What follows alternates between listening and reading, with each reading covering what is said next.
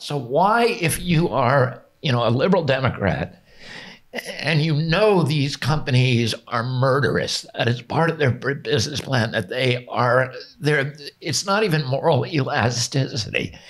It's a complete detachment from any kind of moral imperative at all.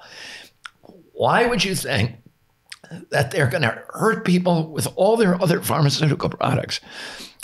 The one product where they can never get caught and they can never be liable, even if they do get caught, they're suddenly going to find Jesus and be, honorable.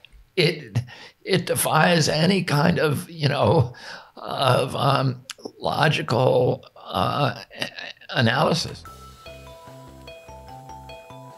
Hey folks, welcome to the Darkhorse podcast. I have the distinct pleasure and honor of sitting today with Robert F. Kennedy Jr., who is the founder and chairman of Children's Health Defense and the founder of Waterkeeper Alliance. Welcome, Robert.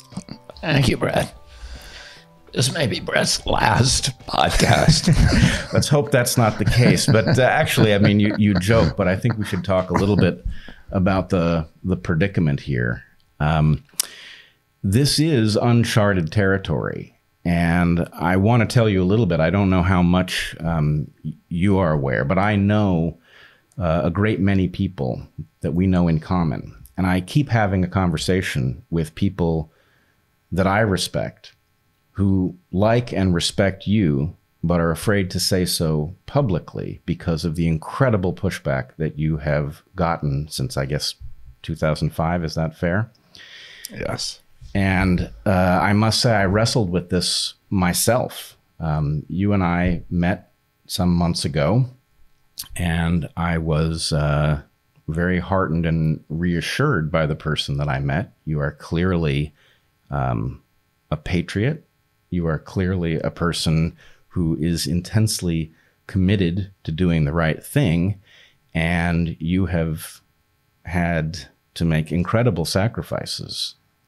Sacrifices are something the Kennedy family has made at a level that is almost impossible to imagine, and you have paid incredible prices personally for the stances that you have taken. And among other things, I just want to point out, I know that many people who do tune into this podcast will presumably have disagreements with you, perhaps over the interpretation of evidence, but at the very least, you are clearly a person who believes in what he is doing and is willing to pay a price to get it done. And I don't think the world can ask any more of anyone, even if you were incorrect about the interpretation of the evidence, which I don't think you are. It would still be, it is still an absolute requirement for the rest of us to recognize that a person doing what they believe to be the right thing is an honorable person and should be treated as such.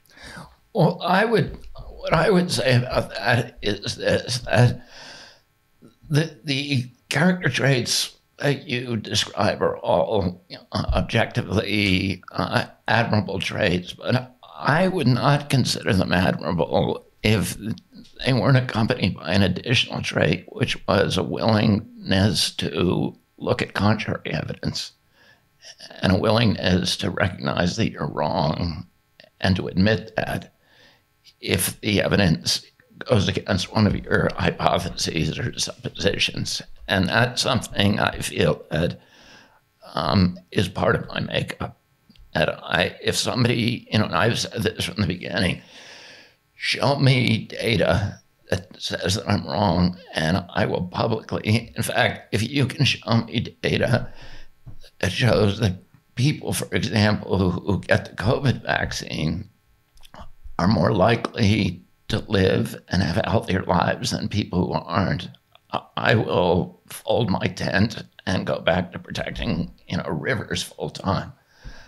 But we don't have that data. And my demand has not been to get rid of vaccines or to say they're bad, but just to say, let's have the kind of randomized placebo or other evidence, real evidence. Randomized placebo tests are not the only good scientific evidence, but any evidence that actually shows that the that the health outcomes are better among the people who take the intervention than people who don't. Yes, I completely accept and agree with your improvement to my model. Somebody who does what they think is the right thing, but resists evidence that they are incorrect is a hazard. If they get it wrong, they can do harm. And so I agree with you, and I also aspire to that same standard. But in any case, I do want to say that I not only have you opened my eyes to a number of things, but I also just simply appreciate your commitment to doing what is necessary in spite of the cost, because I know they have been tremendous. So I regard you as a patriot. I know that I'm a patriot, and one patriot to another. I appreciate what you have done for us. Thank you. Now, there's a lot of preliminary work that I think we need to do to get to the conversation that I hope to have. The conversation ultimately will center around your new book, The Real Anthony Fauci. Now, I must confess, I have tried to read this book. I tried to triage it in advance of this podcast, but there wasn't enough time. And triaging it turned out to be almost impossible, because virtually every paragraph contains something jaw-dropping. And so I did find it a bit of a slow read, but absolutely captivating. But in any case, when we get to that part of the conversation, I think you're going to have to lead me through it, because I didn't get very far in advance of our conversation. But I do want to clear something up for our viewers and listeners.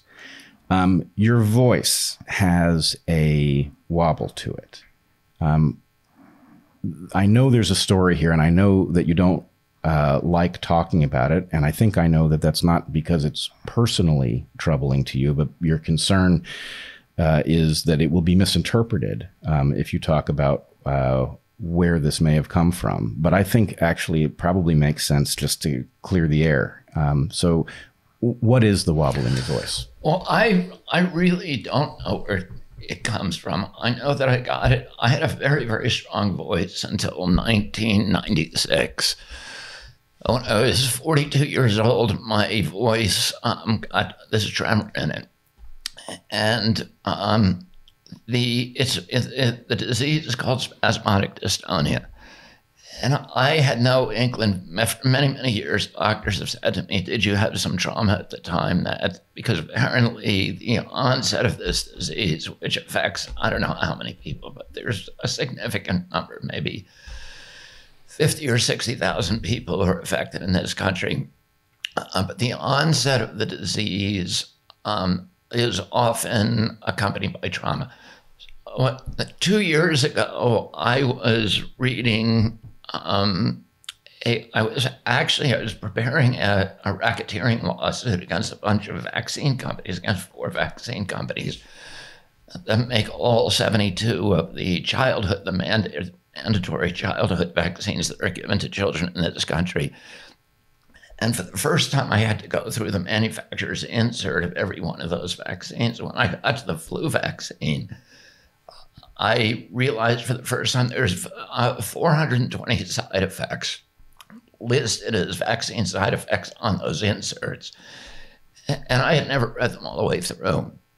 When I was doing the flu vaccine section, I saw that many of the flu vaccines listed spasmodic dystonia as one of the side effects, the known side effects. And they have to get FDA approval to put that side effect on their manufacturer's insert. And FDA under federal law has to agree that there's a probability based upon the evidence that that injury is caused by the vaccine. So this was only 2 years ago, and I've been working on vaccine issues since 2005, and people would ask me, do you have any vaccine injuries in your family or among people who are close to you? And I would say no. For the first time, I recognized that there's a possibility that my injury, the reason it's a possibility is because at that point in my life, I was teaching at Pace University Law School in White Plains, New York. And right next to my clinic where I taught, it was the school infirmary. And the infirmary every year would post a sign saying, come get your flu shot. And every year I went in and got my flu shot. Oh, in 1996, I got a flu shot. And I have no idea whether that flu shot caused this condition, but it is now at least a hypothesis. And it's possible that you don't remember the dates well enough, but if you do, the onset of the condition was following the flu shot that year and not too far or something along those lines? Exactly. All right. Well, that's fascinating. So it's only in the last couple of years that you've even potentially connected the dots between your voice condition and vaccines. Now, I must say, I'm also beginning to wonder about something that has affected my life. And that is, as my viewers know, I have a severe wheat allergy, right? The tiniest amount of wheat in something sets off a cascade of symptoms. And basically, until I discovered that I was allergic to wheat, I had, I think, basically continual inflammation.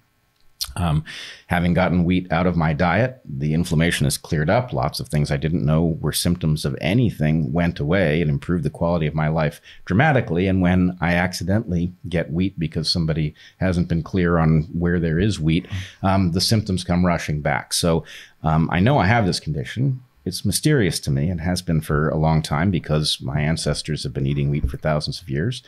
And I had thought, I had a model in my mind of there being exposure of things in the gut to elements of the immune system that are not actually supposed to contact the contents of the gut, which regard the food contents as foreign, and they fight, right? Basically develop an allergy because a part of your immune system is seeing molecules that it shouldn't. And what I did not understand at the time, I must say, I don't know, and I will ask you shortly how you regard yourself, if there is such a thing as an anti-vaxxer, and if there are such people, if you are one. But I am certainly, I would say, almost the opposite. I am a huge fan of vaccination. I have lectured on the beauty and elegance of this mechanism, and to this day, I believe it is the most powerful tool in our medical toolkit. However, what I did not realize was that the thing I had been lecturing on, that is to say, the borrowing of the immune system, the sending information into the system of B and T cells so that they are alerted in advance of pathogens that one's ancestors have never seen, that mechanism is only part of what goes into a modern vaccine. And there are other elements, for example, these adjuvants, which effectively they irritate the immune system so that it reacts more strongly so that the vaccine is more effective. And, in principle, sure, that's a great idea. On the other hand, aggravating one's immune system may have arbitrary consequences. And nobody ever told me that, you're getting this vaccine, you should be especially careful about contacting certain kinds of molecules, about other things you might do, because if you, in the period, and frankly, I don't know how long the immune system is in this excited state after one is vaccinated, but these adjuvants have the potential to intervene in arbitrary ways and cause you not only to have a strong reaction to the antigens in a traditional vaccine, but they can also cause you to react to other things that are present in your body. So I had not put that together. That means I am now wondering if I might be suffering from a vaccine adverse event, and I will likely never know.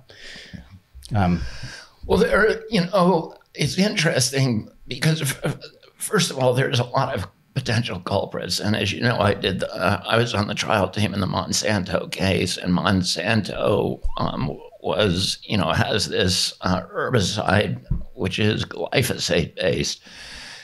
And one of the things we know about glyphosate is that it interferes with the shikimate pathway, which is the pathway that your microbiome uses to regulate immune responses. And in 2006, Monsanto told farmers to start spraying glyphosate onto wheat at harvest time as a desiccant to dry out the crop to avoid mold. And actually the largest sales of glyphosate, I think about 70% of the sales have occurred since then. And for the first time, they were spraying it on food, because most of the use of glyphosate is early in the growing season when you're trying to fight weeds before allow the corn to grow up above them. It also had never been sprayed on wheat before, because they have Roundup Ready corn, but they don't have Roundup Ready wheat, or at least they didn't. And huge amounts of glyphosate were sprayed on the corn, on the wheat, and people in our country and around the world began having celiac diseases and gluten allergies at a rate beginning in 2006 that we had never seen before. So we're all swimming around in a toxic soup right now, and you can't really pinpoint one culprit and identify that in an outcome like you have. I will say this on the vaccine adjuvants. Here's what happened. The original vaccines were live virus vaccines.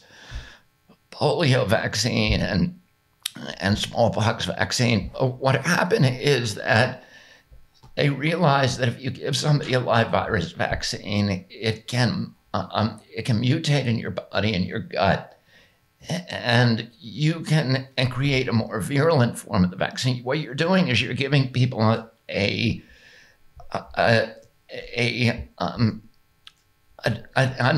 disarmed version of the virus, so a less virulent form of the virus, which will give you immunity against all forms, including the much more virulent and deadly forms. But the virus, when they use a live virus vaccine, can morph in your body, and it can turn pathogenic and virulent and transmissible. And for example, today, 70% of the polio in the world is vaccine strain. So it's coming from vaccinated individuals. This is what WHO acknowledges. So very early on in vaccinology, the regulatory agencies expressed preference for dead virus vaccines. So you disable the virus, you give a fraction of it, or you kill it and then give it to people. The problem is the dead virus vaccines do not provoke a durable and robust immune response that you need to get a license. And what vaccinologists discovered very early on was that if you add something horrendously toxic to the vaccine, that the body, it kind of shocks the body, and the body then remembers the antigen and associates it with that toxic element. And so there was a search around the world by vaccinologists for the most toxic elements in the universe. And they began adding mercury, which is 1,000 times more neurotoxic than lead. And it is the most toxic element in the universe that we know about that is not radioactive. Right. I was going to say plutonium is going to beat it. But, So, but then mercury was discontinued, got a really bad name. Was discontinued in most of the American vaccines in 2003, with the exception of the flu vaccine. And it was replaced by aluminum. And you saw, but there was aluminum throughout. What we've seen in this country, the vaccine schedule exploded in 1989. We went from the 3 vaccines that I got as a kid to the 72 vaccine doses. It's 72 doses of 16 vaccines that my children's generation got. And it happened very quickly, beginning around 1989, and you started seeing these explosions of neurodevelopmental disorders, ADD, ADHD, speech-delayed language delay, tics, Tourette syndrome, narcolepsy, ASD. Autism went from 1 in 10,000 in my generation and your generation to 1 in 22 boys in our children's generation. Food allergies like peanut allergies, also eczema, anaphylaxis, asthma, allergic disease. And then a third category of diseases also became epidemic, the autoimmune diseases like rheumatoid arthritis and juvenile diabetes. And most people think that the that the allergic disease we began seeing was a result of the aluminum adjuvant, because the aluminum is put in the vaccine to prompt essentially an allergic response, a heightened antibody response. And it turns out that it's not just, there are things like peanut oil excipients in the vaccine itself, so you may get an allergic response to that, but also things that are in the ambient environment at that time appear to also get targeted by that response, as you just pointed out. So if you have a Timothy weed outbreak the week that you get that vaccine, you may have now a lifetime allergy to Timothy weed. And there's two scientists, one called Callings and another called Anthony Mawson, who have done studies that show that children who are vaccinated have 30 times the rate of allergic rhinitis as children who are unvaccinated. Now, I had 11 brothers and sisters. I have something like 70 first cousins on both sides. And I didn't know anybody with a food allergy growing up. And yet my children, almost all of my 6 children, have allergies. And so we know that something happened. And when Congress told EPA, what year did, for example, the autism epidemic begin? EPA scientists came back and said it was 1989. And so and that's the year that the vaccine schedule exploded. It doesn't mean it's all coming from vaccines, because there's other things that happen on that timeline, like PFOAs, which are flame retardants, which became ubiquitous. Glyphosate around that time became ubiquitous. Cell phone radiation, ultrasound, neonicotinoid pesticides, and a number of others. So you can't pinpoint one toxin. But vaccines make a very good culprit because of those adjuvants. The adjuvants are designed to give you allergies, and allergies suddenly beginning in 1989. It's hard to find somebody prior to 1989 who has a peanut allergy. Right. People, it's pretty easy, like in every classroom, you'll find people. We went from having 6% of Americans having chronic diseases in 1940. By 1986, we had 11.8%. And by 2006, 54%. And the big change happened in 1989.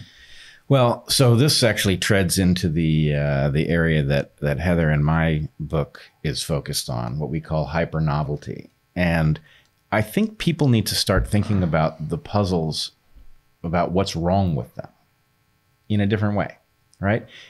It may be, you can have an argument about a particular cause and whether it leads to autism, for example, right? And lots of people can shut down that argument and they can say, well, this doesn't cause autism. We've established that. But the question is, well, then what does? There's something in the environment. If there is an increase in the rate of this disorder, it is implausible that it would be a change in the underlying genes. So it's something that we are allowing to interface with children. So genes, as you know, genes don't cause epidemics. Genes, right. They may provide the vulnerability, and there are subgroups that are more vulnerable, but you need an environmental toxin. That's just pure science. Right. So there's a very, very famous scientist, I think he's at Mount Sinai, called Phil Landrigan, and I've actually, used him as an expert in some of our cases. He's one of the leading kind of toxicologists in the world.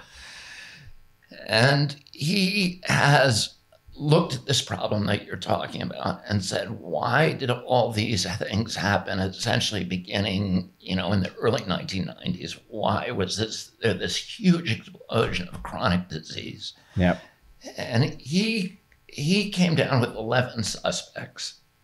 Things that you have to find something that became ubiquitous in that period. So it has to be something that affected equally Cubans in Key Biscayne, Miami, and Inuit in Homer, Alaska. Right. And there's only a certain number of interventions that occurred during that period that you can blame. But it's an easy scientific problem to solve. If we have government officials interested in solving it. If you were inclined to solve it. And unfortunately, the people who are responsible for all of those toxic exposures are also the most powerful lobbying groups in the United States economy and in Washington. Right. So I don't even know what the description of this problem is, but in some sense, you have the fox inherits the role of guarding the chicken coop. I don't know. I'd say the fox is guarding the fox coop. Right. Yeah, it's something along these lines. But nonetheless, in instance after instance, we play this game where we rule out causes in order to exonerate some group of people that has altered something. Right. And the problem is we don't then go to the next step and say, look, it is something that's causing the uptick.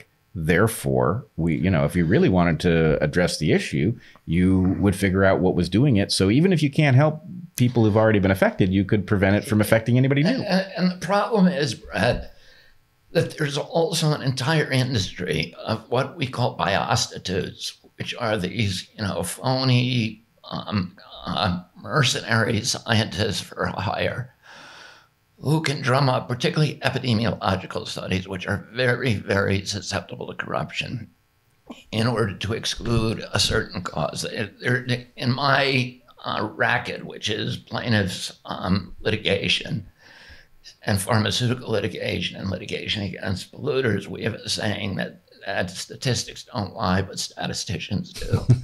And also there's another saying that statistics are like prisoners of war. They'll say anything you want if you torture them enough. And these guys are experts of taking industry money and then torturing data to make it exclude a certain, and to exonerate a certain culprit. And so when government officials say, well, we have excluded that and we know it's not that, you also need to say, show me the actual study, because I don't actually believe anything that you say. And then you need to read that study and you need to read it critically, because as you know, the scientific journals have also been captured by the industry. And when, just because something is peer reviewed does not mean it's true. You have to read it critically. Right. No, peer review. Well, Heather and I sometimes say that peer review is different than review by one's peers, right? We think a peer review is just, it's something you can interpret in a straightforward, common parlance way. But no. It's a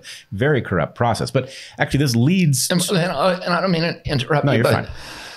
I think one of the things that kind of led me to where I am today is I have kind of a unique job, which is, is litigating against powerful polluters, that has put me in this niche of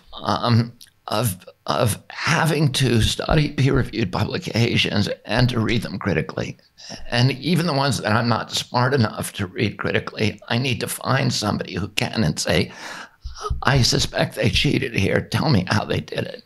And so I'm always, I don't automatically believe peer review, and I know that there's certain tricks that they all use, and there's gimmicks, and there's the stratification of data, and there's exclusionary criteria, and all these tricks that they use to get any outcome that they want. All right, and I think it's going to be hard for people who haven't encountered it in a professional context to even comprehend what you're getting at. But the fact is, and this is another place, Heather and I say that science is an extremely powerful process, but it's also extremely fragile, right? In order to get the scientific method to work, it has to be insulated from things like market forces. Market forces completely overwhelm the scientific method. And what you're saying can be translated as any hypothesis can be falsified for a price.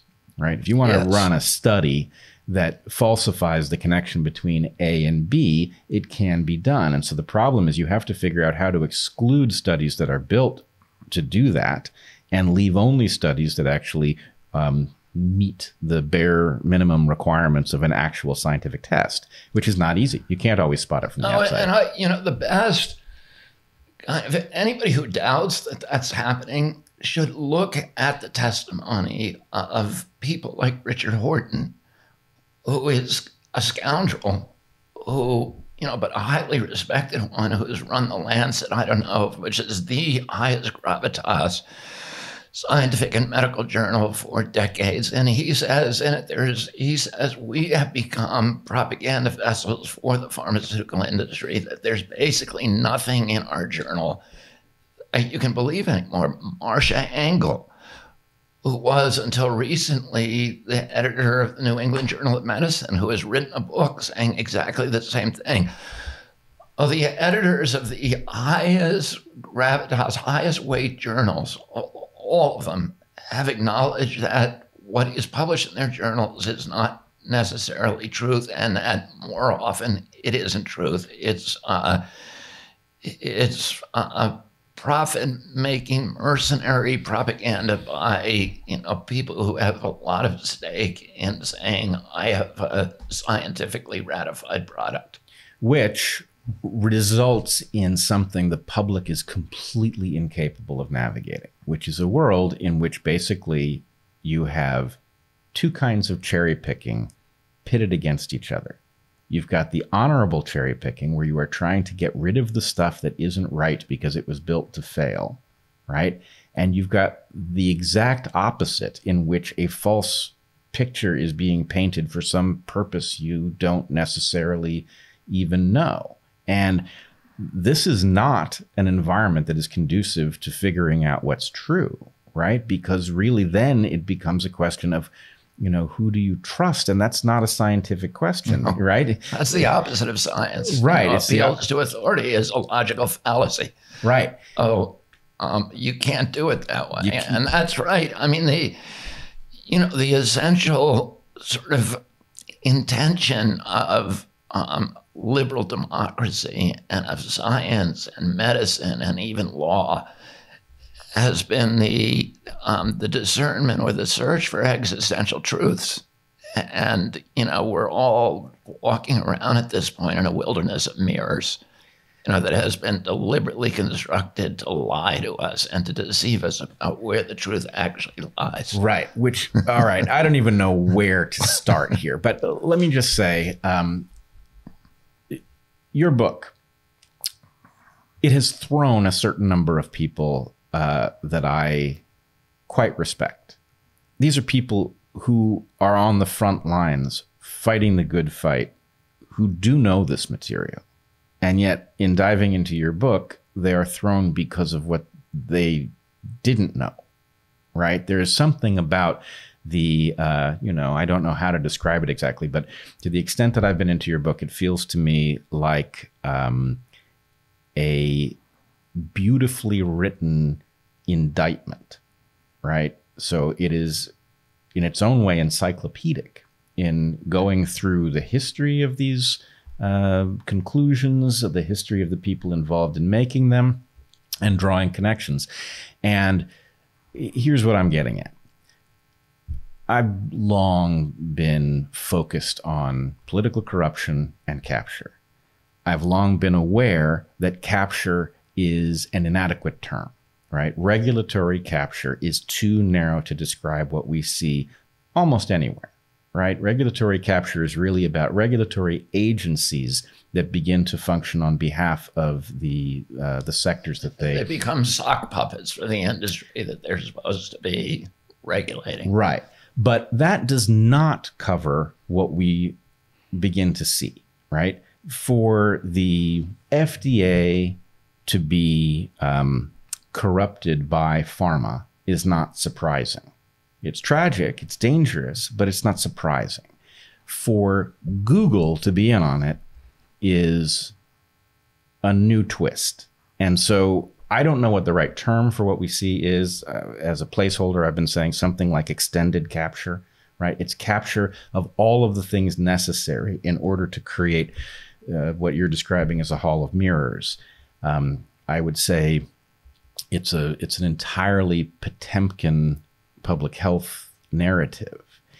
And so before I got to your book, I've obviously been talking to Heather and Pierre Corey and Robert Malone and all of these folks about what we're seeing.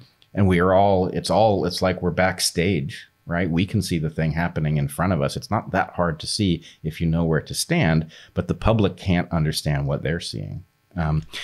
And here's the little puzzle that I'm left with. If I look at the public health recommendations for COVID, I think that the public health recommendations are the exact inverse of what one would do if one wanted to control this disease and minimize the harm from it. And it's not that they're bad and arbitrary and wrong. It's the inverse, right? You can't get to the inverse through incompetence. That would be impossible, right? You would get arbitrary from incompetence. What we have is, we have drugs that work early. What's the recommendation? That we don't treat you until very late in the progression of disease, right? When we know that the stuff that we have that works doesn't work anymore, right? Where do we send you? We send you home, where you're going to get people who you live with sick, right? All of these things don't make any sense. So we use exactly the things that don't work. Remdesivir doesn't work. It's a dangerous drug that doesn't work. And we use that. We don't use the safe drugs that do work, right? So again, it's the inverse of what you would expect if we were trying to control the pandemic. Now, somebody watching may hear me say that and say, Bret's lost his mind, right? He's got it exactly upside down. And I think, an honest broker who's walking into this conversation for the first time has to wonder, who has it exactly wrong? Somebody does, right? It could be me, but it could also be, Tony Fauci, for example. Now, your book comes at this puzzle, and what it does that I think is so valuable is it begins to lead people through how you might end up at a response that was upside down, right? Upside down is a very troubling thing. And it suggests, what do you do about a public health apparatus that's doing the exact inverse of what you're supposed to do? How do you even turn it around, right? It has to go 180 degrees in the other direction in order to be effective. And I don't even know that there's precedent for that. So I guess it's a hall of mirrors. It's a Potemkin public health response. It's the inverse of what we should do. It creates a vast chasm between people who are making sense and people who are not, which makes it much harder for people, to dip their toe in the water and begin to listen to the other side. So what do you see? Where are we? Right? You're shocking people with your book. Is there a way out of this? Well, that's a huge question that I really don't deal with in the book. What is the way out of this? And I think the way that you put this, I kind of wish I had some of that language in the conclusion of the book, because it's a way of saying something is really wrong here without actually trying to read people's minds and attribute motives to them. And I try to avoid that throughout the book. I don't say, here's why, Tony Fauci was scheming to do this. I just show these recurring patterns of behavior that began early on in his career and that again and again and again worked for him. The alliances with the pharmaceutical industry, the capacity to control science, to suppress science, to punish scientists who were, publishing contrary science, and to really control the extraordinary hegemony that he has over global scientific research, not only what gets funded, but also what gets suppressed.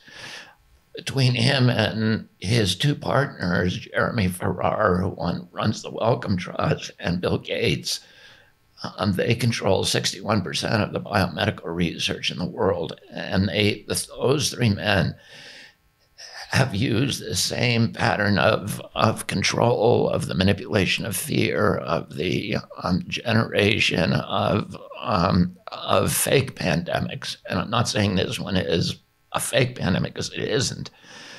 But throughout their careers, they've repeatedly faked pandemics. And I show all that in the book. And I don't, I try not to look into their heads and, and speculate. I just really try to give the facts about what happened. And out of these recurring patterns, you can see that there is something truly wrong. Now, how do we correct that?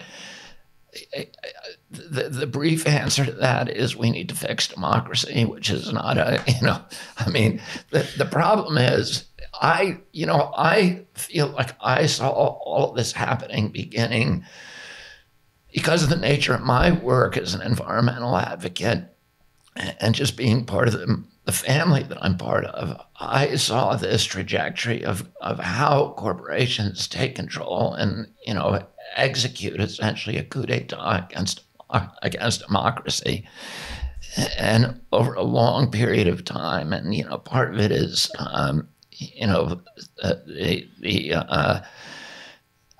getting rid of campaign finance reform and unleashing these huge tsunamis of money that are coming into all of these mechanisms of corruption, including all the well-documented mechanisms of agency capture that always are happening in a democracy. But we've really now, I believe, kind of obliterated democracy in our country. And even my party, the Democratic Party, realizes that.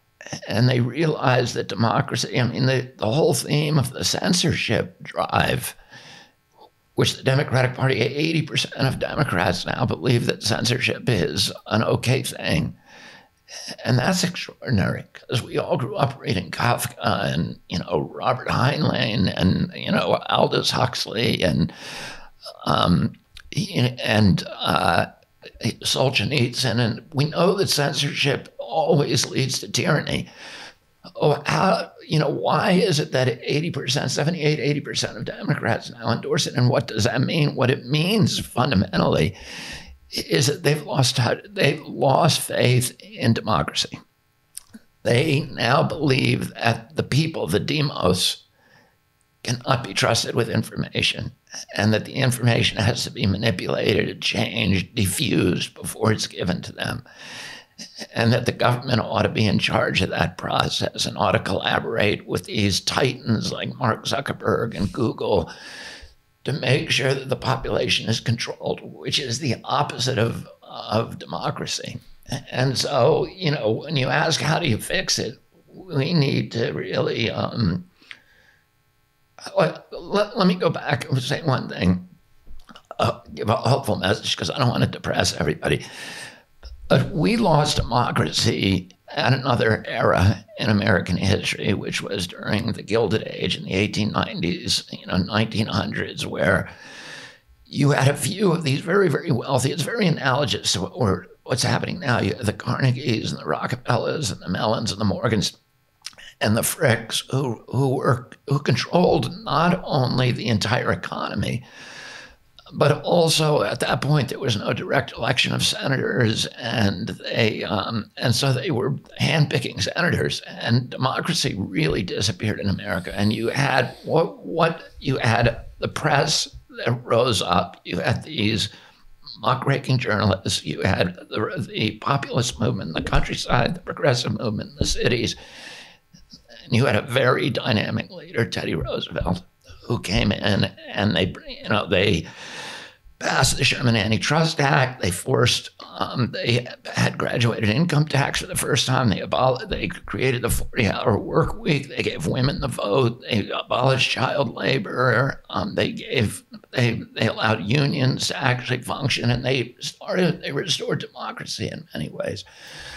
Well, I think it can happen. The problem is today, this is not just tyranny, it's totalitarianism. And what is the difference? Totalitarianism seeks to control the way people think, every aspect of your life. And they have, for the first time in history, the capacity for that kind of total control. The Chinese are now using facial recognition systems that can tell whether you look guilty.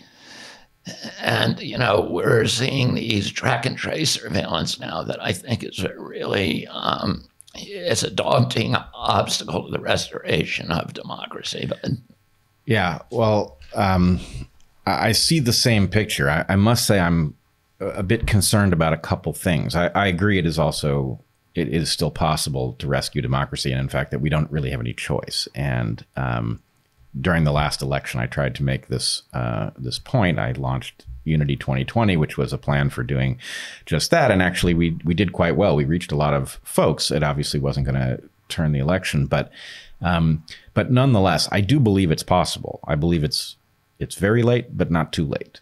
On the other hand, I think some new things are stacked against us, and it's very hard to get people to spot them.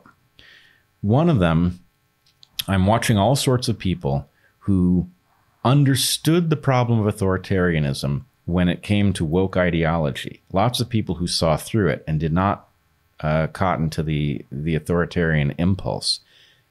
They are on a different side with respect to the public health response. They are quite convinced, I think, that the lies they are being told are noble lies, and therefore it's time for us all to get on board to get past COVID. And they do not understand there is no plan here to get past COVID. That's not what's being deployed, and they've got it wrong. Those aren't noble lies at all. So even journalists who would have been the people I would expect to out the whatever this pattern is and to say this makes no sense, nothing about this is what you would do if you were trying to control COVID, those people have by and large been quiet. And I think they've been quiet because as soon as you step into a scientific milieu, many people who would otherwise have the courage of their convictions start cowing to authority because they don't internally feel entitled to challenge things that are patently wrong, right? They feel they're outranked by someone. So I worry about that. And I also worry that the nature of the censorship is now, maybe it's not even just the censorship. The nature of the tyranny is now much more surgical. And so because there's a lot more capacity to, you don't used to be that if the intelligence agencies wanted to spy on somebody, it was an effort they had to spend on it, and which meant that they couldn't just spy on everybody. And that limited the amount of spying that got done, presumably, just as a practical matter. Now, because we're all transmitting virtually everything through channels that can be just simply captured, it's become impossibly cheap. And they don't even need to know who they're spying on. They just collect it all. And then at the point you become trouble, they look into what you've said. They can map your entire social landscape and figure out who you trust, who you don't trust, what your blind spots are, whatever it is they want to know, they can do it. Which means... And then they can punish you instantly by cutting off your money, your cell phone, all of the, without any kind of due process or trial or even regulatory involvement. They can tell you don't travel.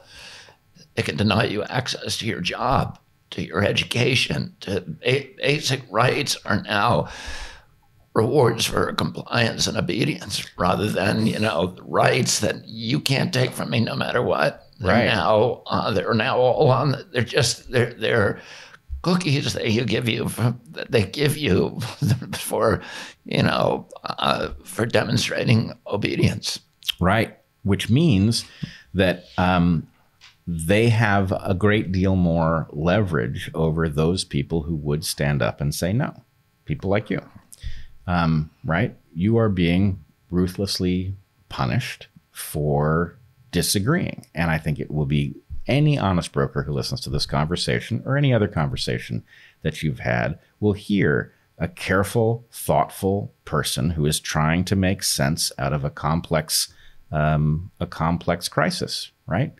But the point is, for somebody who doesn't know what you think, I haven't looked at your Wikipedia page, but I would guess that there's a lot of colorful stuff on it, as there is on my Wikipedia page. Stuff designed to cause anybody who might be tempted to listen to you to back away because they don't want to get near the social contagion that comes from the various stigmas and epithets that are directed your way. In any case, my overarching point is the modern tools have made it possible to prevent change much more surgically, which leaves most people unaware that this force that prevents change is doing this, right? Because it has far more information, and it has, as you point out, all sorts of mechanisms to reward and punish those that it wants to. And I worry we're going to have to think our way around that puzzle in order to make change. And we have to make change because we're obviously, I mean, as you point out, it would appear that even the Democratic Party has lost faith in the idea of democracy and the consent of the governed and, frankly, rule of law and everything else. I guess I do have to ask you, I'm also a lifelong Democrat. Do you have any hope left for the party?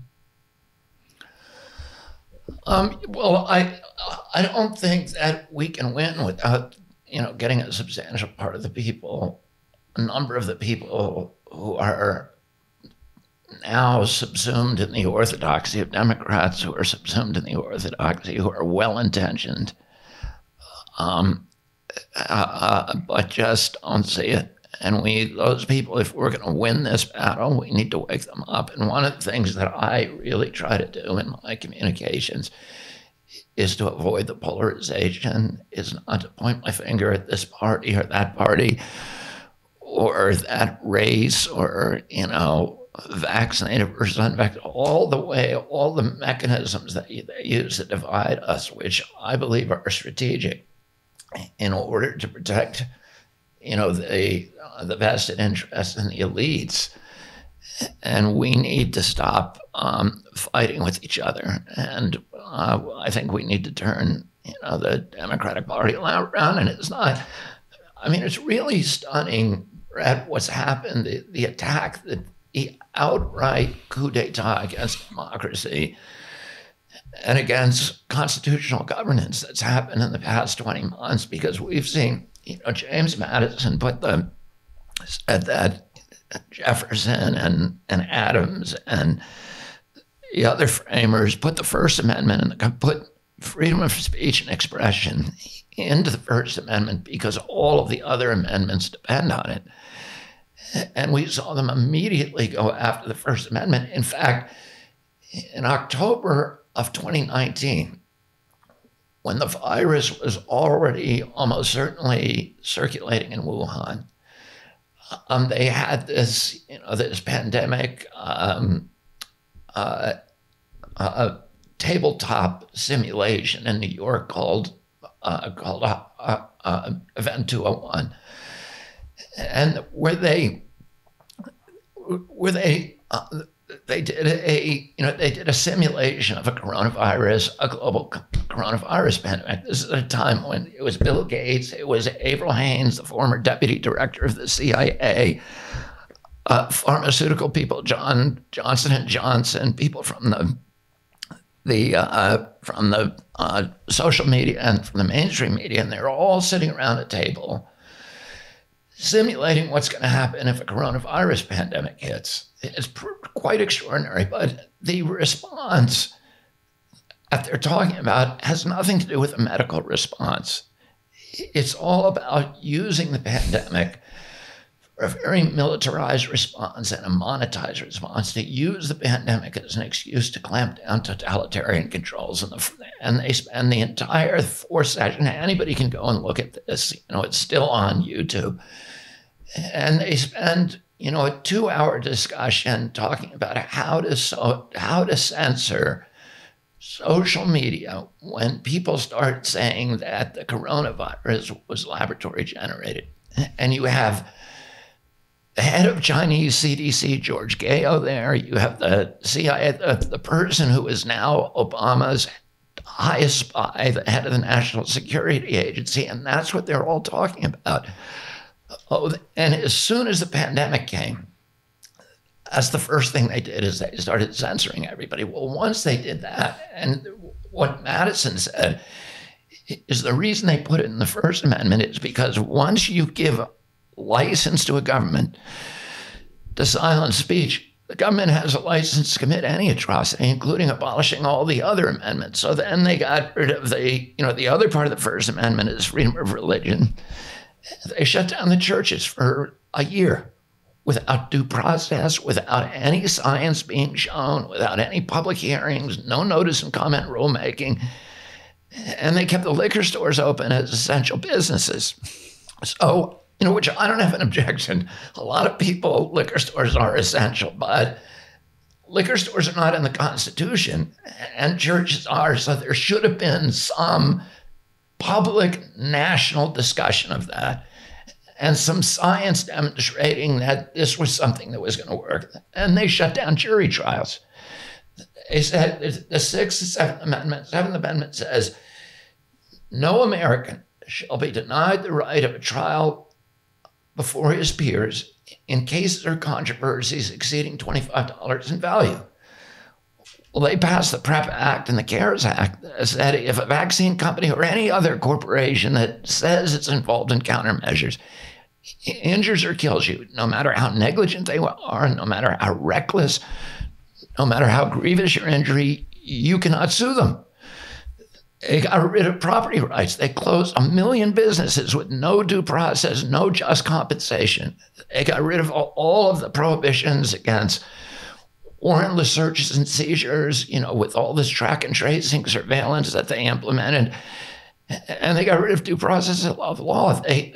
Government is no longer by public hearing and, notice and comment rulemaking, and you show me the science and I'll cross-examine you and you cross-examine me. It's just one doctor who's saying, put on masks. Lockdown without any scientific justification, no argument. And that is so frightening and so disconcerting to, I think, anybody who understands how democracy. They got rid of every amendment except the Second Amendment, which is the guns. The rest of them are all gone. Right. All right. So they got rid of it all. One doctor. What are the chances that that doctor would also be one of two people who appears potentially to have been responsible for the pandemic in the first place? Yeah, that's the big question. And, I have a chapter in the book I have a couple of chapters that are, about how Dr. Fauci ended up doing these gain-of-function experiments. And what happened is that if you go back just historically, and I'll make this very brief, when I was a kid, so you're going to think this is a long story, but when I was 7 years old, President Eisenhower made what is today probably the greatest speech in America, most important speech in American history, where he warned Americans against the obliteration of democracy if we allow the military-industrial complex to continue to expand, to emerge, and dominate, democracy. My uncle took over as president 3 days later. I was at that inauguration. He spends his 3 years fighting the military-industrial complex, dies. My father runs 5 years later, running against the military-industrial complex, the Vietnam War. He dies during that campaign. And then in '89, and you see the expansion with Nixon coming in and, the military getting more, and contractors taking more and more control of American democracy. In '89, the communism collapsed. And we're all told we're going to get a peace dividend. And, that the money that went into that $1 billion stealth bomber that cannot fly in the rain, okay, that $1 billion is now going to go to schools and hospitals and roads and, and healthcare and improving quality of life. And we're all saying this is going to be great. We're going to pound the weapons into plowshares. But there were people in our, who were listening to that and saying, that's coming out, that peace dividend is coming out of my pocket. So 93, 4 years later, we have the first terrorist attack.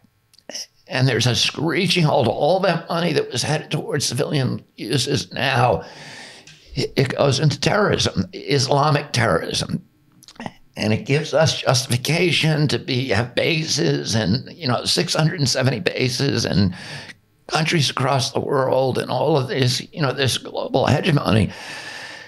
But Islamic terrorism has a problem because it's hard to justify these huge allocations of our GNP to a harm or potential risk that kills fewer people every year, Americans every year, than lightning strikes. And when the World Trade Center attack occurred in 2001, 3 weeks later, there was an anthrax attack. And our country, first Bush and then Obama, said that, declared officially, official documents, that biosecurity is now the spear tip of American foreign policy. And germs are much more appealing than Islamic terrorism because germs can get into everybody's home and they can kill you. And people have a natural repugnance to germs. And it's easy to exploit that fear to get them to give up their constitutional rights and to turn this into a national security state ruled by the people that Eisenhower warned us against. So Fauci was part of that. That anthrax attack was used as the justification to invade Iraq. It turned out, we found out later, that the anthrax came from one of 3 U.S. military labs. It was somebody in the U.S. military that was associated, and it had nothing to do with Saddam. But the military began, and people who were involved in biowarfare began funneling huge amounts of money into biowarfare. It's illegal.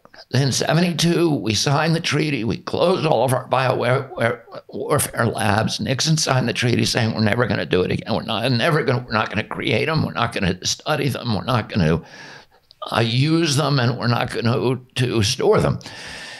Bioweapons. So the military wanted to do bioweapons research, but it was scared to because of the legal violations. And so they started taking this money and funneling it to NIH and specifically Tony Fauci. So beginning in 2001, immediately after those attacks, he began receiving $1.6 billion a year to do essentially bioweapons research. There's a loophole in the bioweapons treaty that says you can do bioweapons research as long as it's what they call dual use. So as long as you can say you're developing vaccines, you can develop bioweapons. And Tony Fauci had a personal stake in this. They gave him a payoff, which is they gave him, when the Pentagon gave him that money, he also got a 68% pay raise that is attached to his bioweapons research. Tony Fauci today is the highest paid official in the U.S. government. He gets $434,000 a year. The president gets only $400,000. It was the next biggest. So, and why does he get that? He gets almost 70% of it comes from his military work.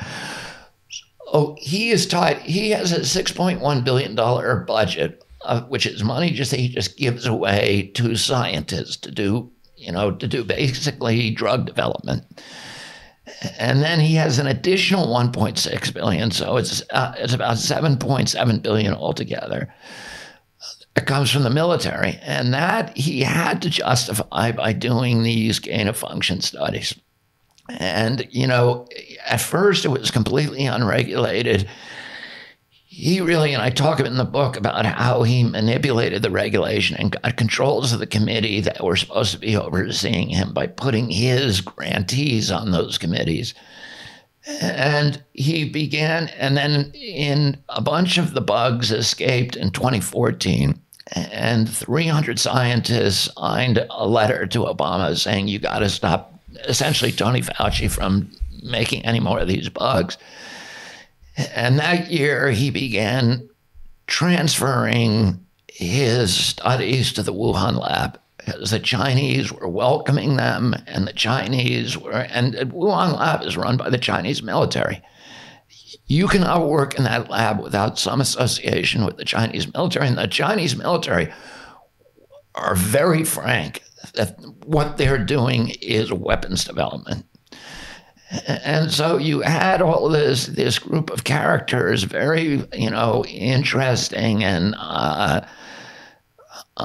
people like Ralph Barrick from University of North Carolina and Peter Daszak, who had their own self-interest and made excuses to themselves that they were, doing listen, Tony Fauci is saying it out of the corner of his mouth. He's saying we're doing this in order to develop vaccines as countermeasures. The people who know most about this area, like Mark Lipsitch of Harvard and Richard E. Bright and a bunch of others, say there's not a single development that has come out of gain-of-function research that has helped in any pandemic, including this one. It's worthless research. But Tony Fauci himself was funding Ralph Barrick to create these ligation processes where you not only are developing these pandemic superbugs, but you're also developing methodologies for hiding the fact that they were bioengineered. Oh, the no-seum edits? The no-seum edits. Oh, and the interesting thing about that is, how do you justify them? Why in the world, why is that a benefit to public health? Why, right. Under what basis? And Fauci was funding that. Right. And you would in fact want the exact opposite, because you would want the ability to at least know when something you had done exactly caused a harm. Yeah, that's incredible. And I mean, again, I just think people, okay, you've got two narratives. One is we're doing the best we can. It's the unvaccinated who are causing this pandemic to go on, and we've got the tool at our disposal and people just need to use it. Okay, that's obvious nonsense, but nonetheless, that's the story. And then you've got the alternative narrative, which is actually the vaccines, interesting as they are as a technological discovery, have multiple design failures within them. They are weak as can be, which you don't need any biological knowledge whatsoever to recognize that if they've faded to the point you need a booster in 6 months, this isn't much of a vaccine by any standard, right? So, but also, there's no pretense that they prevent transmission. Right. So, and it's this incredible cognitive dissonance, this incredible intellectual discontent. People, your friends, are telling you, you can't come to my party because you're unvaccinated. And you can't even say to them, but Tony Fauci says vaccines don't prevent transmission. Right. And you can tell somebody that fact, and the reaction will be to get furious at you rather than say, then how am I protected? We know that vaccinated people are equally likely, from all the data that we have, to pass the illness to you. They may, there's a lot of data that says if you're vaccinated, you're more likely. Yep. Well, I can't say that's true because we do not have, because nobody's, funding the science to show that. But the science that we have, and also common sense, and this is what Luc Montagnier, who discovered, won the Nobel Prize for discovering the HIV virus in 1993. And what he said from the beginning, if you vaccinate people with what they call a leaky vaccine, which is a vaccine that does not prevent transmission during the height of a pandemic, you are turning every vaccinated person into a mutant factory. Each person is a serial passage gain of function experiment. Exactly. De facto. For the same reason that subtherapeutic antibiotics, right, exactly, generate antibiotics resistant superbugs. Yep. A vaccine that is subtherapeutic for anybody who understands natural selection or biological evolution, would immediately say, of course, that is going to create mutant superbugs. Right. Now, and they've played this game. They've played it with me, and I don't much like it because they accuse me of not understanding what I'm talking about, when in fact what they're doing is just playing a linguistic game. We say escape mutants, right? That puts the emphasis on mutation. And so they make this argument that the number of cases is proportional to the amount of mutation, which is of course true, but it's the selection for the mutants that are resistant to these vaccines that is driving this. So these are escape variants, which is the result of selection, which is very definitely happening in those who have been vaccinated. What's more, and this is, again, very hard to convey to people who haven't been paying attention, but COVID is not the worst disease it might be from the point of view of the symptoms, but it's very bad on its own, right? It does damage to many different types of tissue. It does attacks all organs, right? Essentially. All organs, which I take to be indicative actually of the likely origin from the lab, because most bugs have to pay attention to, keeping you on your feet, so you spread them. But in a laboratory, things are very different. If you're spreading it in a tissue or in an animal that doesn't have to forage, right? It can. Right. If you are a pathogen, you want your host to be eating, drinking, having sex, going to parties, right? And because the advantage goes to the ones that are not sickening every organ in their host, right? So this is a bad disease, and Heather and I have said that from the beginning. This is a dangerous disease. Yep. Those who downplay it were making a mistake. The irony is that this has actually changed. This was a very dangerous disease until some very good, dedicated doctors figured out how to treat it, right? It is now a very manageable disease, except for the fact that all of the tools that would prevent it and are useful in treating it are being removed from the table as quickly as possible. And so the idea that, it isn't one, yes, ivermectin, indeed. There's a really good drug that works really well in this case. We know that from doctors' clinical experience. Likewise, hydroxychloroquine. But even if you take those off the table, we still have a whole host of substances that work. And we actually, in fact, have substances that prevent people from coming down with it. And yet our public health response does not include a discussion of things like vitamin D and zinc and magnesium, right? This is unconscionable, right? We are actually talking about a disease that at great cost we have learned how to deal with.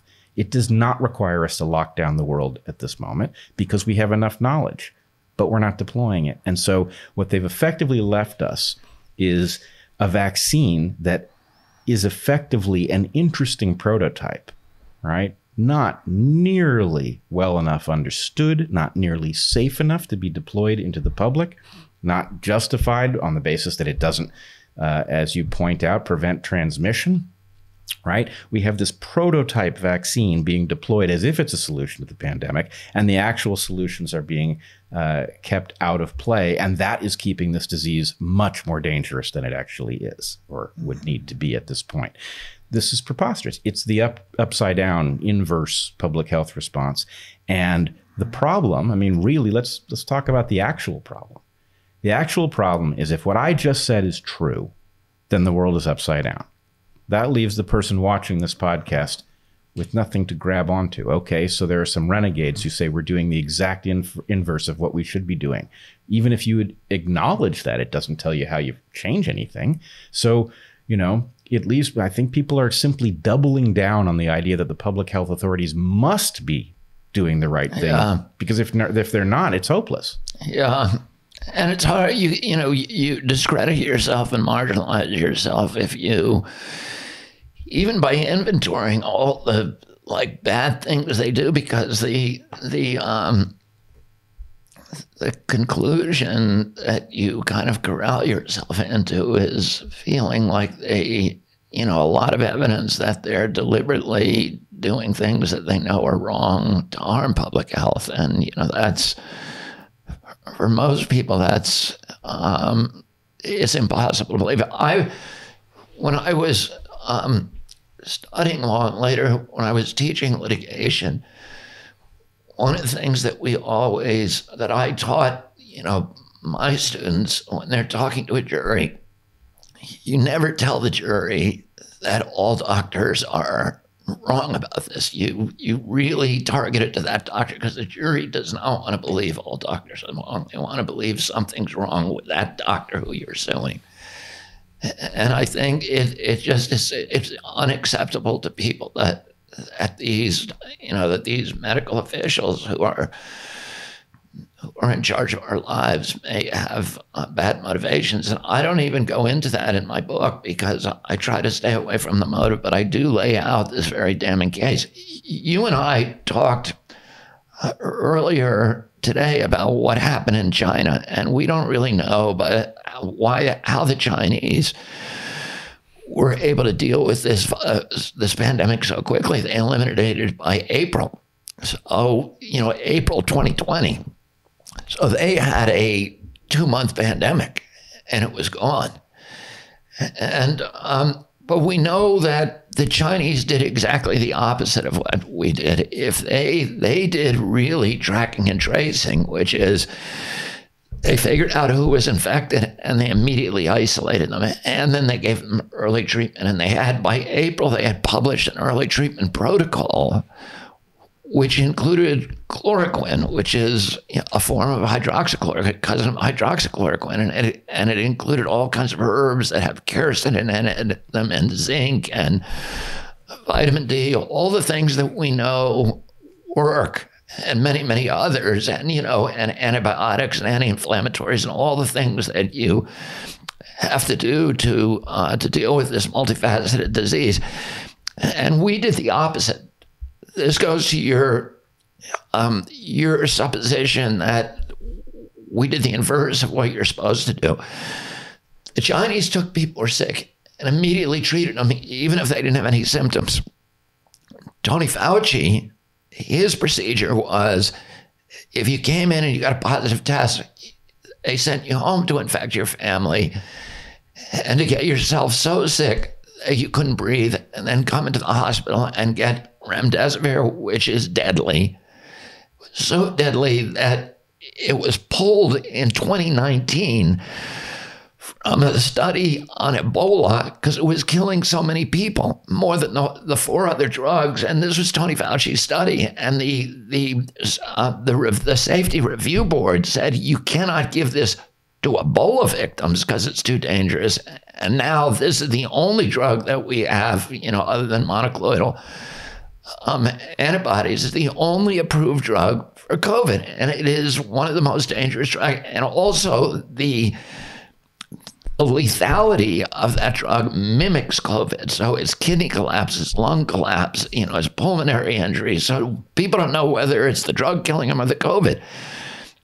And to get ventilators.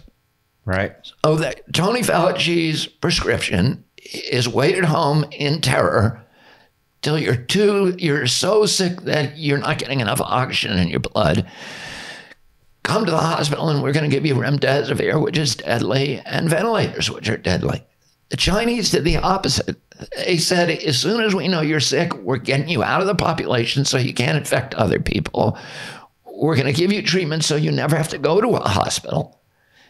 And, that what we did is the opposite of quarantine. Right. It is the exact opposite of what everybody who has done epidemic management in the history of medicine, who knows that you quarantine the sick, you do not quarantine the healthy. Yeah. Well, not only we quarantined the healthy, and then we sent the sick home to them. We sent the sick home, and then we nuked the economy so that everybody's sitting at home to get infected. Right. It is literally the exact opposite of what you would do reasonable. And even if somehow that was an accident, at the point that it didn't work and we racked up extremely high levels of mortality for this disease, we should have realized, hey, something we're doing is wrong.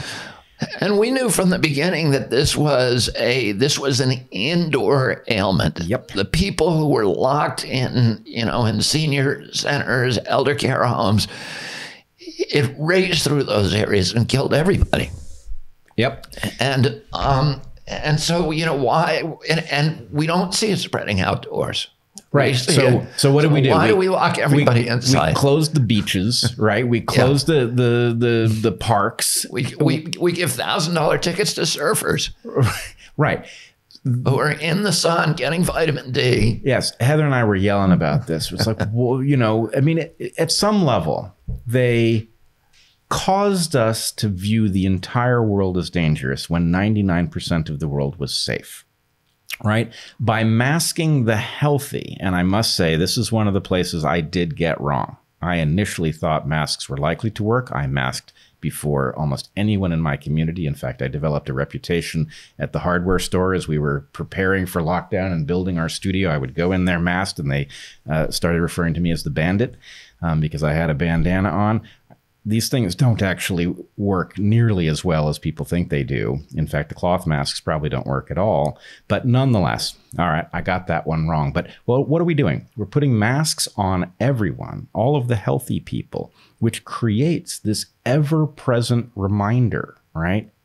And I think actually you do talk about this in your book, that there is the psychological aspect of, to the extent that we have two diseases.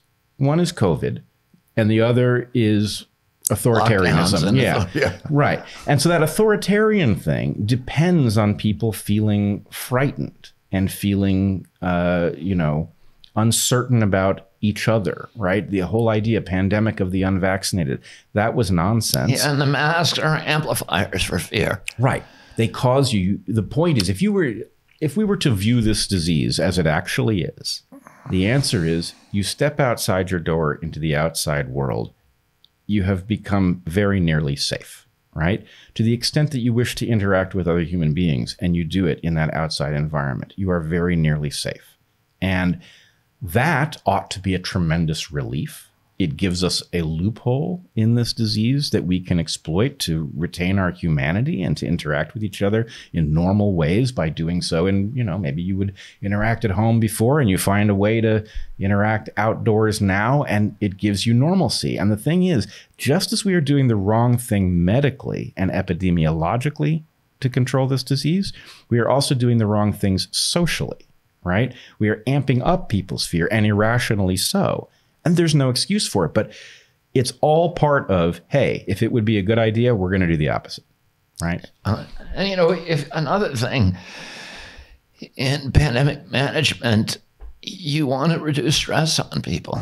You don't want to say you no longer have a job. You don't want to say that, we're not going to let you see your parents. We're going to remove you. We're not going to allow you to make facial expressions. We're not going to allow you to kiss your children or children to hug each other at school. You don't want to, all of the responses. You never saw Anthony Fauci act like America's doctor, of kind of getting up the way Roosevelt would and say, the only thing we have to fear is fear itself.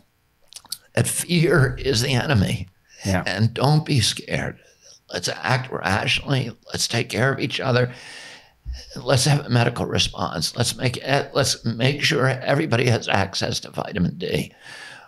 Let's tell people to get outside, to exercise, to lose weight, to avoid chemical residues in your food, to avoid sugar drinks, to do all of the things that you would want a doctor. And then if you ask, what should Tony Fauci have done? The first thing he should have done is to create, there's between 11 and 15 million doctors in the world, many of them working on the front line with COVID patients. How do you create a communication grid that connects all those people so that if somebody in India or Tanzania is having extraordinary success, how do you measure that? How do you calibrate it? And how do you communicate that back to an analytics center? All of these guys, Gates and Larry Ellison and the Google people, why weren't we creating that network grid? We did the opposite. To figure out what is the best existing therapeutic drugs are treating these diseases. Where are people showing us, publishing every day in real time, the best treatment protocols? Instead, they did the opposite. They kept us from accessing those treatment protocols. They had, Birx, Redfield, Fauci on the stage every day doing these press conferences. None of those people ever treated a COVID case. Right. So we were getting our information people who had no experience treating these cases, all the frontline doctors who were treating thousands of patients and getting different results. why weren't we distilling that information and, gathering it, collecting it, distilling it, aggregating it, and then turning it into useful treatment protocols that you could, update every single day? To this day, Tony Fauci has never published a treatment protocol, early treatment of COVID. The Chinese did it by the end of March, and they had obliterated the disease by April. You're 100% right that we should have had doctors networking to figure out what worked, right? That could have very quickly generated very high quality information. And again, it's not even that we didn't do it. We literally did the opposite, right? We are now demonizing. Suppressing and demonizing and marginalizing and vilifying. Right. We are vilifying the very doctors who figured out how to do it. In fact, I don't know that I'm at liberty to say who, but I was told of a doctor who has had excellent success with early treatment of COVID, who has literally been forbidden by his hospital to prescribe the drugs that he knows work. And he is now being forced to attend effectively the slow deaths of patients he knows he could save. Oh. Right? This is preposterous, right? And, And I know the doctor that you're talking about in Virginia, I think, and if it's the right one, but he, he's one of the most published and respected doctors in his field in America, and has a track record of saving lives, of having infection fatality rates that are a quarter, a third, or a fifth of what all of his colleagues have, because he's been doing these early treatments. This is the doctor you want. Exactly. That's the doctor you want. And he, in Massachusetts now, they're illegalizing prescriptions for ivermectin for any purpose. Yep. To keep people from getting life-saving medications. And, you look at this and say, how are they orchestrating this? Yeah. And okay. You and I don't know what drives the individuals who are making these bad decisions, but you don't really need to, right? At the point that you discover, hey, this looks like the inverse of a good protocol.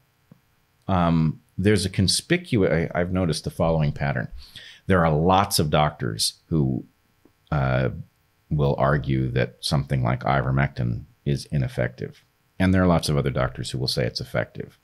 I have yet to encounter the doctor who has prescribed it, who says it's ineffective, right? You got a lot of people who are effectively armchair doctoring, who will swear to this one thing, but all of the people who have tried it seem to find it's effective. Now, I don't know if I say that here on this podcast, or is there going to be a race? Is there a price point to generate a doctor who will swear he's tried it and it doesn't work? I don't know, but I have yet to see that pattern at all. So at the point you discover that the doctors that do have good track records are using various things that are being, there's obviously a massive campaign to shape public opinion around these medications.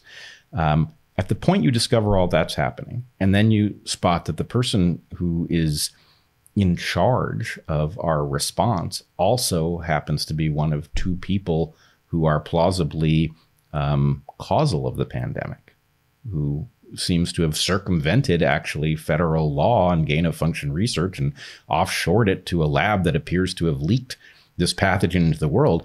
How is it that a person who appears to be important in the causal chain of this pandemic and is now apparently mismanaging it at the level of not just incompetence, but inverting the best protocols, you don't need to know what's on his mind. You just need to fire him. He just needs to go, right? It would be hard to do worse than we are doing. And, that doesn't require us to know anything beyond where these, what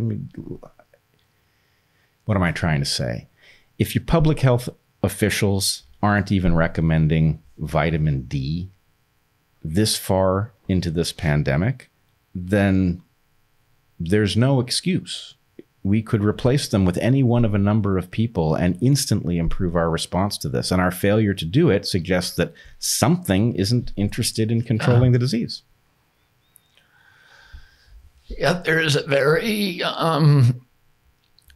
powerful orthodoxy that has compromised the essential intention of some of the key institutions in our democracy, the institutions that are supposed to serve the public interest and public health, have now been subverted in this, in a way that really is a kind of coup d'etat against democracy. And it's you can see the people who are involved in fortifying the orthodoxy. It's clearly the pharmaceutical companies who are making a lot of money.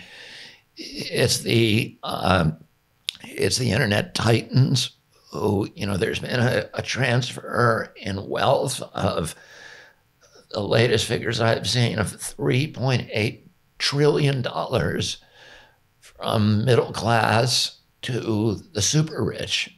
There's a handful of billionaires who are mainly the Silicon Valley billionaires and media moguls who are making, on the lockdown, are making billions, are amplifying their wealth in these incredible ways. And nobody's saying, well, they're also the ones who are censoring any criticism or questions of the lockdown. And then, there are other sort of institutions that are involved in the captive agencies that have long ago been co-opted by the pharmaceutical paradigm, and then the mainstream media, which, the pharmaceutical companies. America, there's 2 countries in the world that allow direct-to-consumer advertising by pharmaceutical companies. And this is one of the elements that has really facilitated the takeover of these, the fortification of this orthodoxy. Pharma spends about $9.6 billion in advertising directly to consumers. The only other nation is New Zealand. Every other nation says, no, pharmaceutical companies can't advertise on TV. Are you out of your mind? Because we know what they're going to do. They're going to create, demands for drugs that people don't need. And it's predictable. We use 3 times the amount of drugs that the average Western nation uses. We pay the highest price for pharmaceuticals in the world, and we have the worst health outcomes in the developed world. And I think we're 79th. They're different indicia like infant mortality, but we're at the bottom for everything. And when I was a kid, America had the best health system in the world. Now we have the worst in the Western world. And Tony Fauci, over 50 years, has supervised the decimation of American medical system by healthcare system by essentially turning it over to the pharmaceutical industry. What he's done, and this is what people need to understand with his agency, is he has transformed that agency into an incubator for pharmaceutical products. So it used to be that the reason that the National Institute for Allergic and Infectious Disease was launched was to establish the etiology of infectious diseases, autoimmune diseases, and allergic diseases, and try to figure out how to cure them, or how to stop them, how to prevent them. And so we've had, under his watch, we've had this explosion in chronic disease. The chronic diseases he's meant to prevent have gone from affecting 6% of Americans, affecting at least 54% of Americans as of 2006. And so what is he doing with all this money? Here's what he's doing. He's developing drugs to sell to Americans with the pharmaceutical companies. And this is how the system essentially works. He has laboratories where NIH and NIAID scientists test molecules in petri dishes that are filled with viral cultures. So he'll have Coxsackie virus and dengue virus and Zika virus and Ebola and coronavirus and flu viruses in thousands of petri dishes. And they'll drop molecules. This is a simplification of, of what happens. And they'll drop molecules, certain innovative molecules, into that petri dish and see if it kills the virus. If it kills the virus, they now have an antiviral. But they have to make sure that it won't kill the person.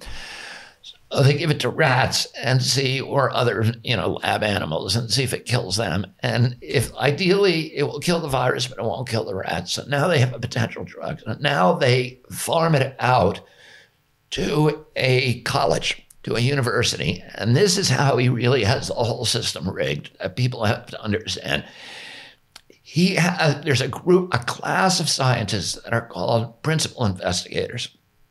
And the people that you see on CNN every night, Peter Hotez, Art Kaplan, Paul Offit, Stanley Perlman, all of the people who represent themselves as experts, they're not independent experts. They're almost all of them are principal investigators who rely for their livelihood on grants from NIH. They're usually powerful individuals at a university like Harvard or Baylor or Columbia or Stanford, and at the medical school. They'll be the dean of the department, the chair of the department, or a dean, and they're the ones who are bringing all the money into that school, because the big money now in medicine is in clinical trials. So that drug that Tony Fauci's developed at his lab, he now sends over to one of those PIs to do phase 1 trials. They'll have 50 or 100 humans that they give it to. And NIH will give the PI, the principal investigator, $15,000 to $20,000 per subject for every patient they recruit for the trial. The PI gets $20,000. The university skims off 50 to 75% of that. So now you have the university that's on the hook, right? That can be controlled because they're making their money from Fauci's, grants. And it goes to phase 2, and sometime between phase 2 and phase 3, when you have maybe 20,000 subjects and huge amounts of money, they now transfer the patent to a pharmaceutical company. So they'll bring in Gilead or Johnson & Johnson or Merck or Sanofi or Pfizer. And that company now partners with NIH and with the university in completing that study. And Tony Fauci can keep part of the patent for his agency. He can distribute patents to his loyalists within the agency who he favors, who are allowed to own part of the patent of any drug they work on if Tony Fauci okays it. And they can get $150,000 a year in royalties for life. So with the Moderna vaccine, he's given either 4 or 6 of his top deputies these royalty rights. So they're going to make $150,000 a year. He's kept 50% of that patent for NIH. So it's going to make billions. The university that worked on it gets a part of the patent. And so they can make potentially billions, hundreds of millions. And the PI gets a piece of it. So you have this whole system where now he controls the university. So what happens is, and here's how powerful he is, how much influence that has. Between 2009 and 2016, there were over 200 drugs approved by FDA. Most of the drugs approved during that era, that all came out of Tony Fauci's shop. So that is how deeply embedded he is in the pharmaceutical industry. He doesn't do public health. He does drug development. That's his job. If you ask Tony Fauci, are Americans healthier since you came in? He's not going to tell you that. He doesn't know. He is not looking at that metric. He's looking at how many people got vaccinated, how many people got, this drug or that drug. And the metrics by which people, so with the other aid, and let's say, here's how he controls the science. Let's say there's a young scientist, a young professor, associate professor at Stanford or Baylor, who says, hey, there's a Kaiser HMO database that has 200 patients in it for 20 years of data on 200 patients.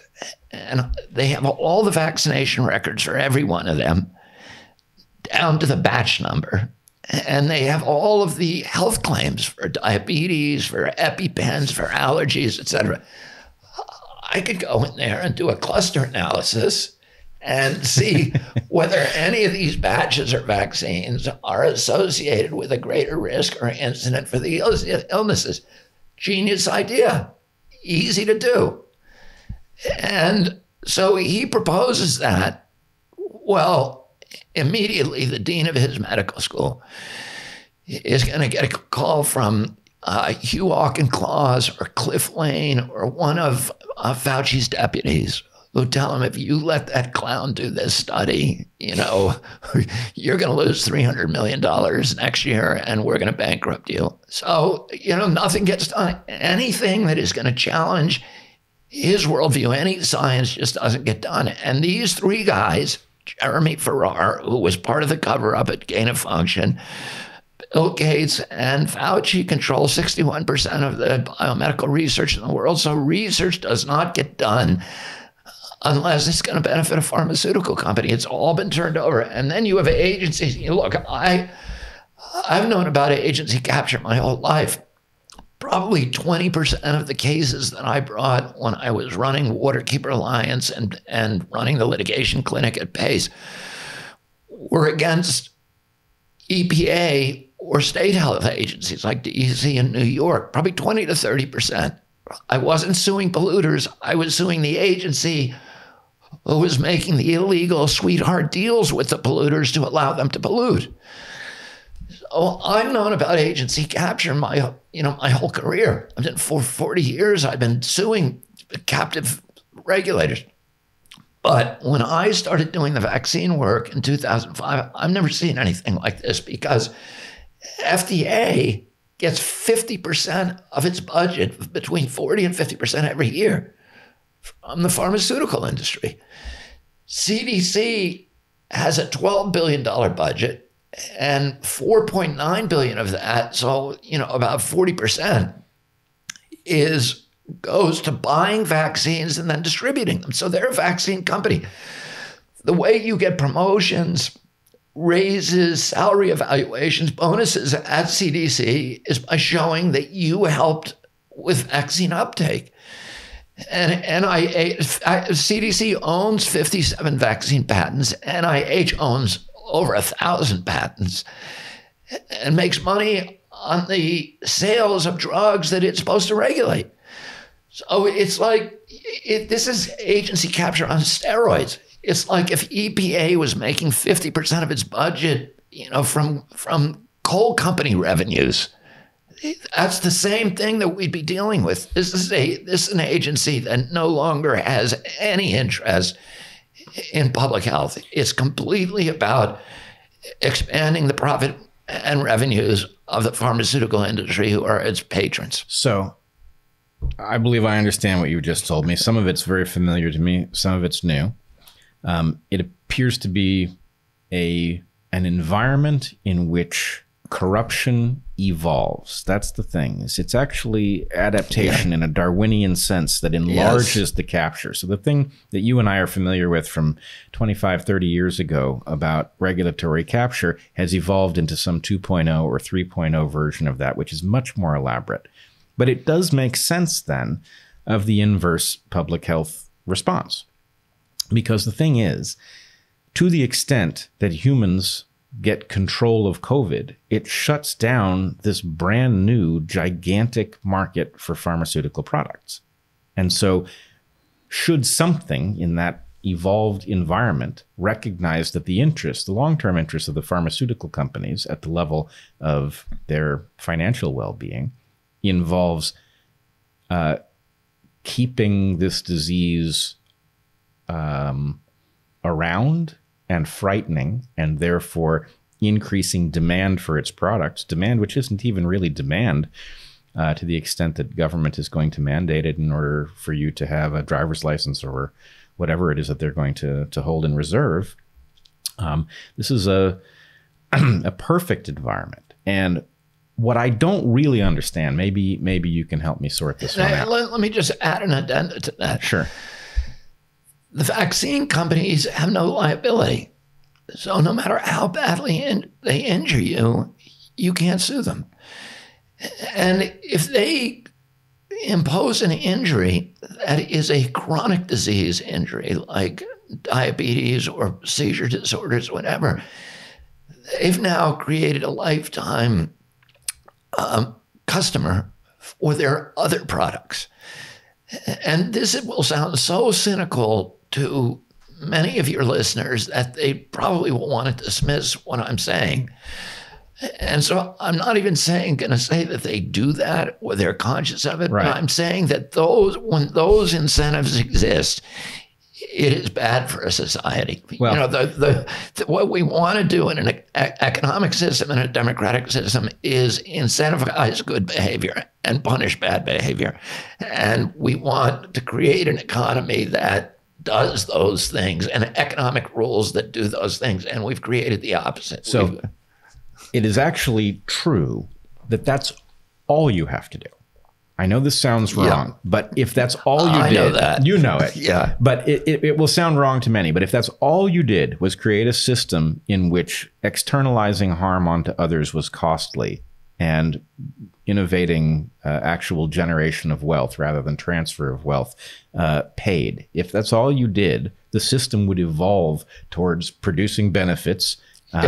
And it would avoid. And that's the answer to the first question that we began with. How do you reclaim the system? You rationalize the economic rules so that they do what we want an economy to do, which is to reward good behavior and punish bad behavior. And because you cannot legislate morality, right? You know, but you can create incentives that reward moral behavior and that punish immoral behavior. That's exactly right. If you set up those rules so that people who are inclined to behave morally actually do well, then morality spreads. Yeah. You want to make it. You want to allow people to do well by doing good, right? Rather than incentivizing them to make money by harming other people and externalizing their profits. Right. And if you're just the other side of that boundary and you actually allow people to profit through externalizing harm, what you get is capture 3.0, because what happens is those who have control over something enlarge their control. And anyway, you end up with this shocking, elaborate Baroque system in which somehow, YouTube is now shutting down people who say true things into a camera on behalf of pharmaceutical companies. And nobody sees it coming. I am stunned in my own social circles at the unwillingness of anybody who has not seen the full picture to recognize that pharmaceutical skullduggery 3 years ago would not have been controversial in any group of intelligent people having a conversation about policy. It was simply expected that there was regulatory capture and that evidence didn't necessarily mean what it appeared to mean. In other words, all intelligent people would have taken it as an assumption that there was some degree of corruption in policy that affects pharmaceuticals. During the pandemic, the only people who talk about this are people who, in my opinion, have their eyes open and have seen just how bad the policy is. There's no ability to even raise the question. Others simply assume corruption is playing no role here. How can that be? It's part of this very, very, inexplicable disconnect, cognitive disconnect. But like the four companies that make all of the U.S. vaccines have those, which are Sanofi, Pfizer, Glaxo, and Merck, collectively have paid, $35 billion since 2009, so over a 10-year period, in criminal penalties, in damages for falsifying science, for lying to regulators, for bribing, blackmailing, and physicians and regulatory officials. And those companies, and killing hundreds of thousands of people with drugs they knew were lethal. For example, Vioxx killed, between Merck with Vioxx, which up until 2006 killed between 120,000 and 500,000 Americans with a drug that they knew was going to cause those heart attacks. In fact, when we sued them and got their flow charts from their bean counters to their legal and marketing officials, they said, we're going to kill all these people, but we're still going to make money, even if we have to pay them off. A problem, and you can, every drug kills somebody. So, there's nothing wrong with marketing a drug that does kill a certain number of people, as long as you're honest with people about what the risk is. Right. We live with grown-ups, and people have to make assessments about what risk they're willing to endure for what benefits. But in that case, Merck knew what the risk was, and it didn't tell anybody. So it was marketing a headache pill that it knew caused heart attacks. And most of the people who took that pill would probably have said, you know what, I think I'll take an aspirin. And but Merck never let them make that decision because it never gave them the data. These companies are the same companies that brought us the opioid, Johnson & Johnson.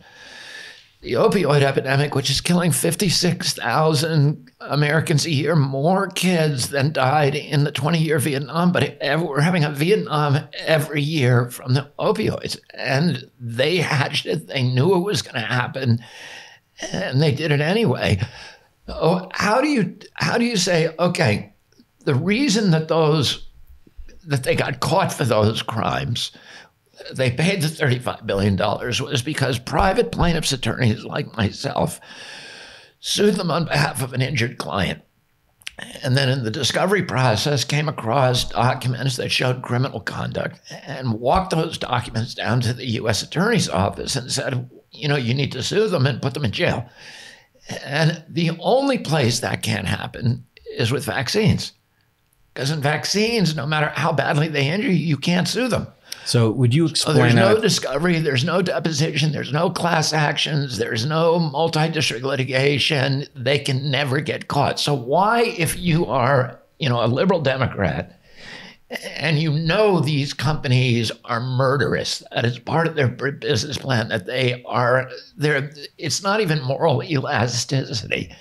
It's a complete detachment from any kind of moral imperative at all. Why would you think that they're going to hurt people with all their other pharmaceutical products?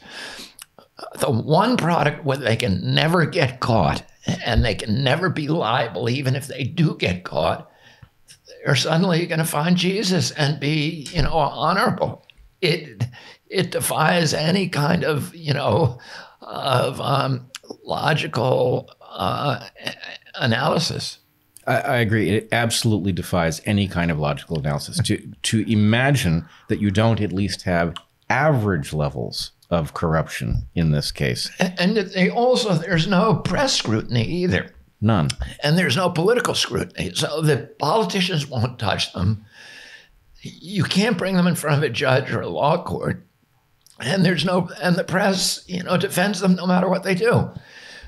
If you're that company, why, and you already are corrupt and homicidal, why would you suddenly, not see the enormous opportunity? Pfizer and Moderna have said that in 2022 they're going to make $96 billion, $93 or $96 billion from vaccines.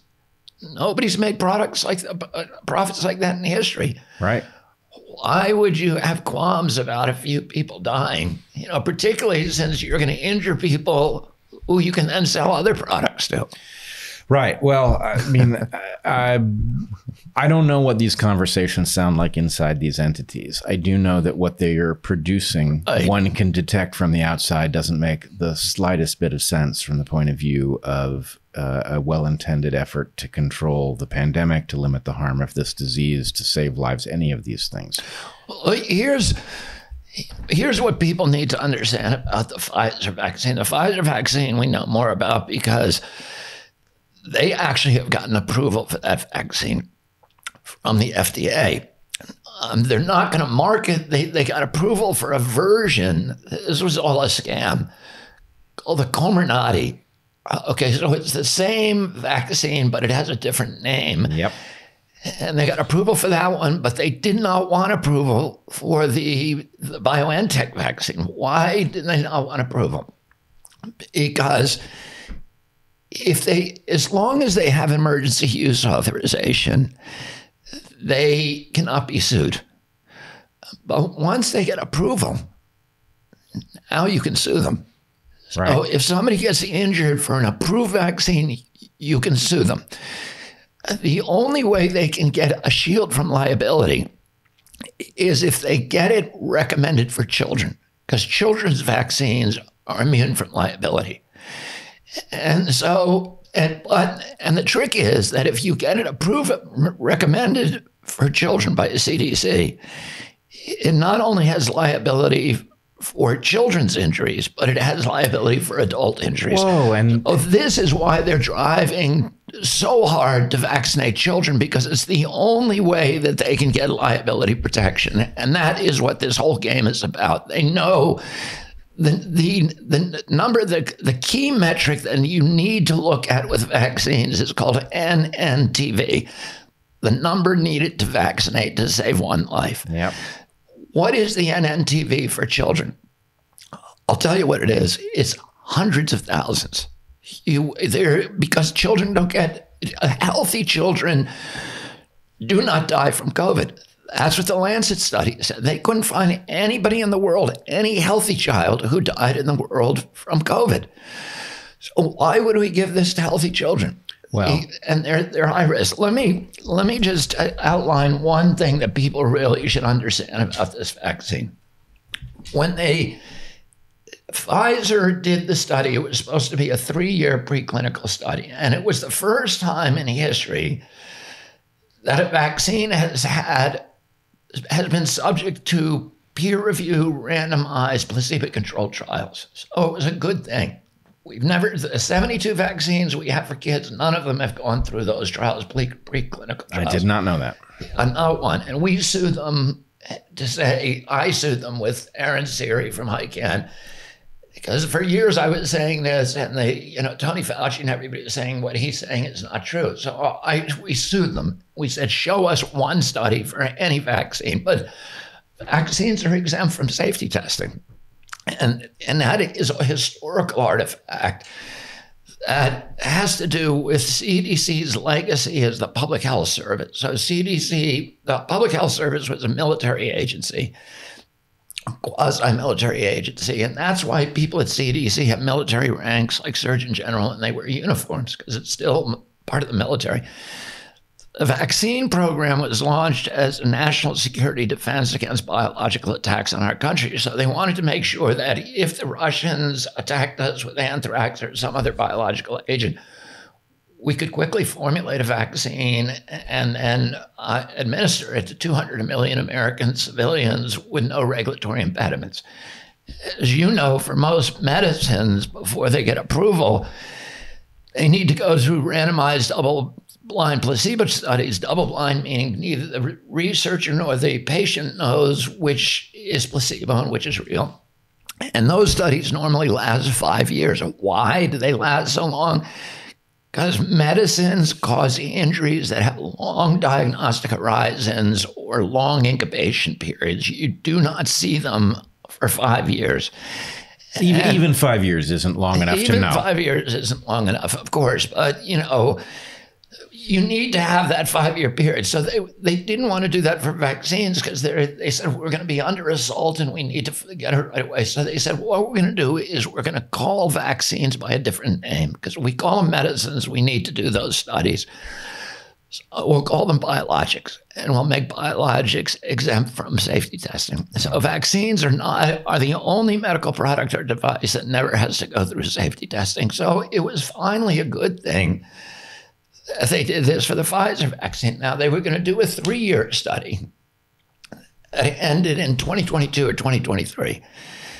But they stopped it after 6 months. Why did they stop it after 6 months? Well, I can't tell you what their internal discussions were, but I can tell you that the vaccine doesn't work after 6 months, which you know. Yep. So if you have no efficacy after 6 months, you do have some efficacy during the first 6 months, so you can justify it. But those numbers every month you go after that are going to be dragged down until the harms, the harms axis is going to cross the efficacy axis. Right. And nobody's going to be able to justify it. So they had to stop it after 6 months. So they unblinded it, meaning they told all the people in the placebo group, you got the placebo, and now we're going to vaccinate you. So after that, there's no way to do a study, right? Because everybody's now vaccinated. Yep. So then Pfizer took the data from that first 6 months and they brought it to FDA and they got an approval. Here's the key metric that you want to look at: all-cause mortality. Does the vaccine after 6 months, are more people alive in the vaccine group than in the placebo group? You want that to be the case. Here's what happened. Of the 22,000 people in the vaccine group, 20 died. Of the 22,000 people in the placebo group, 14 died. So the risk of getting the vaccine includes a 48% greater risk of death, according to their own clinical trials. How in the world would FDA approve a product at their own data show that it has you have a 48% greater risk of dying in 6 months if you get the vaccine? Here's why. There were 2 people in the placebo group who died of COVID. There was one of the 22,000 during that 6 months, 2 in the placebo group died of COVID. There was one person who died in the vaccine group of COVID. Therefore, Pfizer was able to make the claim that the vaccine is 100% effective against COVID because 2 is 100% greater than 1. So now, when Americans hear the vaccine is 100%, which Tony Fauci and everybody repeat, what they think that means is that if I take the vaccine, I have a 100% chance of not dying from COVID. That's not what it means. But they're not telling you that. It's a trick, a gimmick they use. It's called relative risk instead of absolute risk. Instead of absolute, right? yeah. So, and here's what the even worse news is. In the placebo group, 1 person died of a heart attack.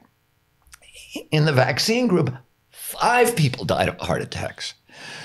So there's a 500% increased risk for a heart attack if you get the vaccine by their own numbers. And furthermore, every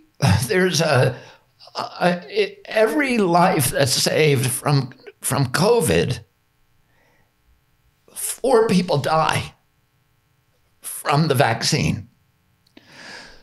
That's not a good metric from heart attacks. So every life it saves from COVID, 4 people die from vaccine-related heart attacks. To go back to where we started, what then is the number needed to vaccinate? Well, to avoid a death from COVID, you need to vaccinate 22,000 people to save 1 life. You better make sure that that vaccine is so safe that none of those 22,000 are going to die from the vaccine. But their own data say that five of those people are going to die from heart attacks, 4 excess deaths, because there's 1 in the placebo group that died. And you have to, none of those people were kids. There was only 1,300 kids in the study. So, and we know that Pfizer lied, because we know that Maddie Gary, who was a 13-year-old girl in that study, she got seizures immediately after the vaccine. She ends up apparently permanent paralysis in a wheelchair for life, eating out of a feeding tube. And Pfizer wrote that down, told FDA that was a stomach ache. Oh, we know there was cheating going on. So we do know there was cheating going on. If I remember the story correctly, basically they declared it a stomach ache, which allowed them to unblind, at which point they stopped recording so that it doesn't get recorded at the full level of harm. Right. Is that correct? Yes. Yeah. So we do know that there were shenanigans of all kinds. We also know, in your description of all of these things, are all of the things that you actually want to measure. This is not a hard problem, right? Number needed to treat. Legally, before FDA approves the vaccine, there's that committee called VRBPAC, and it's not actually FDA, it's a panel in FDA that is made up mainly of Anthony Fauci's PIs. And then there's another panel that will recommend it, in other words, mandated in CDC, which is called Advisory Committee for Immunization Practices. And they also are Tony Fauci's PIs. He keeps saying there's an independent panel that's looked at. They're not independent. They work for him and for Bill Gates. So those people are required by law to know the number needed to vaccinate. That is a key metric that they must consider, and yet they never considered it. They approved the vaccine without considering something they were legally obligated to consider. Okay, so they approved it, even though number needed to treat doesn't justify, especially in light of a vaccine that is as unusual, as novel as these vaccines are. They didn't know this number. And then in the aftermath, they're not monitoring all-cause mortality. And so the point is, we are specifically, whatever the explanation is, whatever the conversations sound like, we are specifically avoiding the measures that would allow us to detect if we were making a mistake. Let's say it's an honest mistake. If it's an honest mistake, yes, and then you take the measures and, oh my goodness, we're actually, the all-cause mortality does not support the use of these vaccines. And that's before we even get to whatever their long-term harms might be, right? That would be a stopping condition. But by not monitoring this, right, by vaccinating a control group so that you can no longer tell whether or not the people in the control group are actually healthier, we're blinding ourselves. Yeah, and not only that, but they deliberately have a injury surveillance system that is intended to fail. It was built to fail. So that's the vaccine adverse event reporting system, which is the system that is a voluntary system. If you get a vaccine injury, your doctor is supposedly required to report it. But it's up to him to decide whether it was a vaccine injury. But most doctors don't want to report it. Many of them don't even know about the system, but most of them don't recognize vaccine injuries. If you die within 3 months of a vaccine, you should be reported no matter what you died of. That should be part of the database, and it should be, and under the law, if you're part of a clinical trial, every death during a clinical trial must be attributed to the intervention unless proven otherwise. So we should have the same rule that if somebody dies 2 or 3 months after the vaccine, it's assumed to be vaccine related until proven otherwise. In fact, what happens is almost no vaccine injuries get reported. If you're the doctor Yep. and you tell the patient or you tell the family, your dad needs to get this vaccine, or he's going to die, and they say, well, what, could it hurt him? And he says, no, it's totally safe. It's proven safe. He gives it to him. The father then dies 17 days later. And most deaths, 99% of deaths, there's no autopsy. For older people, there's never an autopsy, almost never. Autopsy costs $5,000, so people aren't going to do it. So the doctor's incentive is to say, no, I did not kill your father. The vaccine did not kill him, right? Right. So People it's die. just human nature. Yeah. People die, so they don't report it to VAERS, so nothing gets reported. And actually, we've known this for decades, and important people who are part of the medical mainstream, like David Kessler, who's former Surgeon General, has said this system is completely broken. As a result of that, in 2010, HHS retained or contracted a sub-agency, the Agency for Healthcare Research, Research Quality, HRCQ, to study the VAERS system to see how effective it was.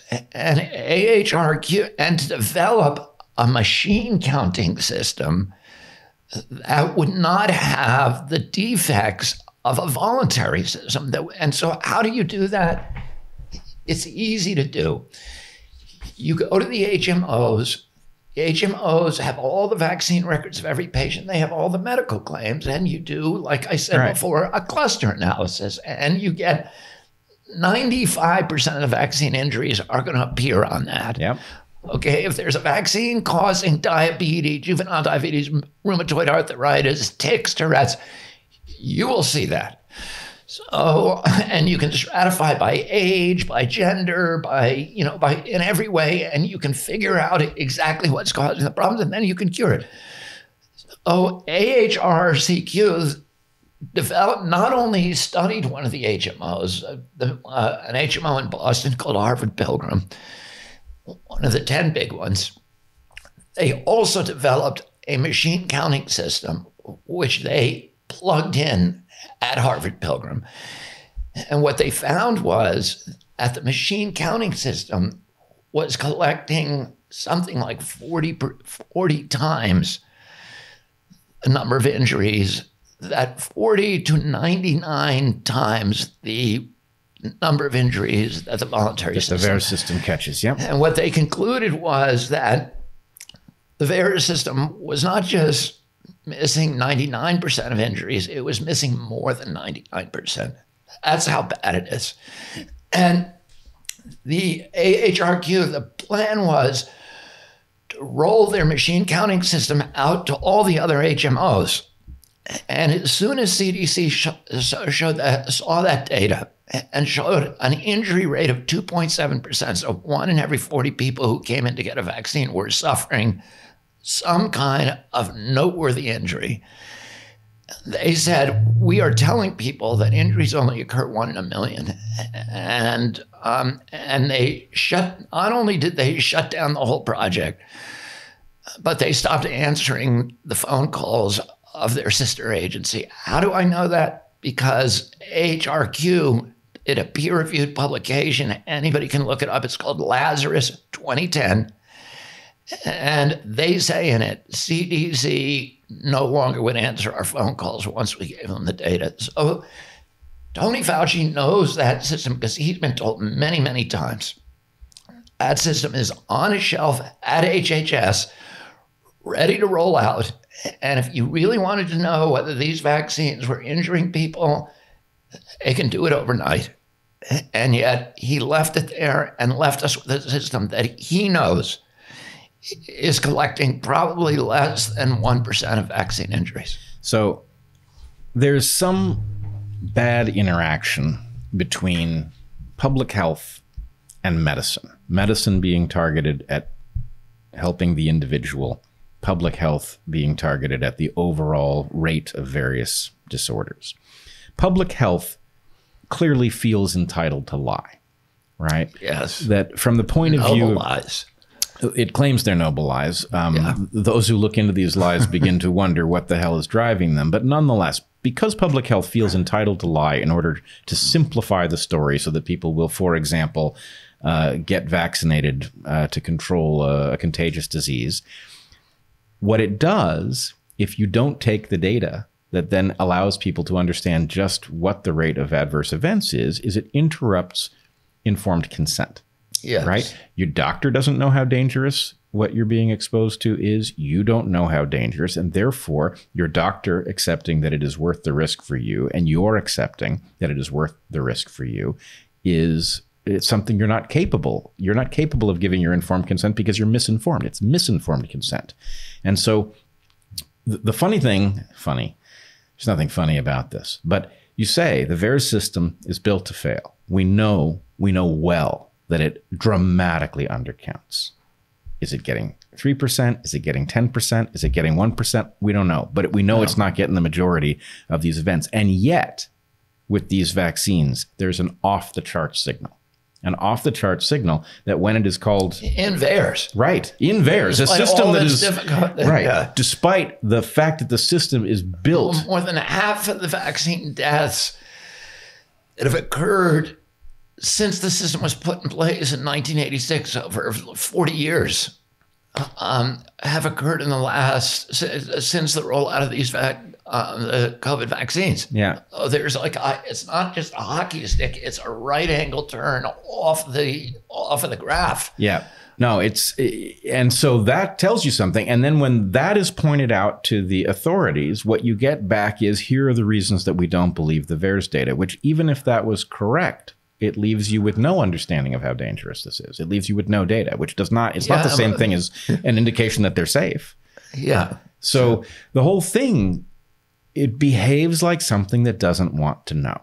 And the fact is, when your health, or worse, your children's health, is dependent on some system that claims to have rendered something safe, but is actively avoiding the information that would tell you that it had made an error, that is the opposite of safe. Yeah, well, and here's how kind of pervasive it is and how it's infiltrated the media, because everybody is part of this, has been co-opted into this conspiracy to tell people, to gaslight people who say that they've been injured, to marginalize them, to silence them, to deplatform them. It's not just me who's talking about the generalized risks, and talking about science, but it's a mother or a dad or a child who lost a parent who says, here's what happened when they got the vaccine, has a video of, the parent going into seizure, or the child going into seizures immediately after vaccination. And if you put that out, you will be disappeared. So when this is early in the pandemic, Hank Aaron was part of, who I knew, was part of a national campaign, because blacks are very, very vaccine resistant. A long history of mistrust of the medical establishment, and so the CDC was rounding up civil rights leaders and sports leaders who are African American to publicly take the vaccine. So Hank Aaron went on stage and got the vaccine at Emory University, and 17 days later, he dies.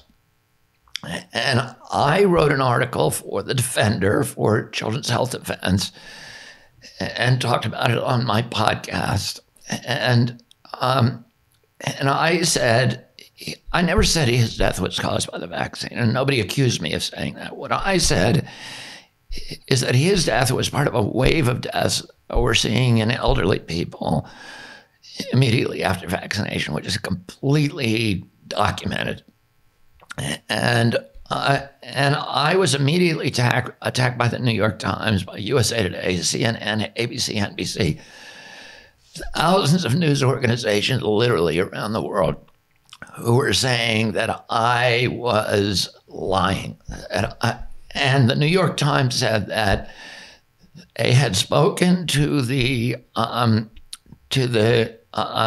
Atlanta coroner, and that the Atlanta coroner had told them that Hank Aaron did not suffer from a vaccine injury, that it was not vaccine related. So I called the Fulton County coroner because I wanted to know what tests they use to make that determination, because, mostly vaccine injuries and deaths don't leave fingerprints. So you don't know whether the person died of a heart attack or a stroke that he would have had anyway, or whether the vaccine contributed. And I was curious about how they had such certitude about that determination. And when I got the coroner on the phone, they said to me, "We never saw Hank Aaron's body.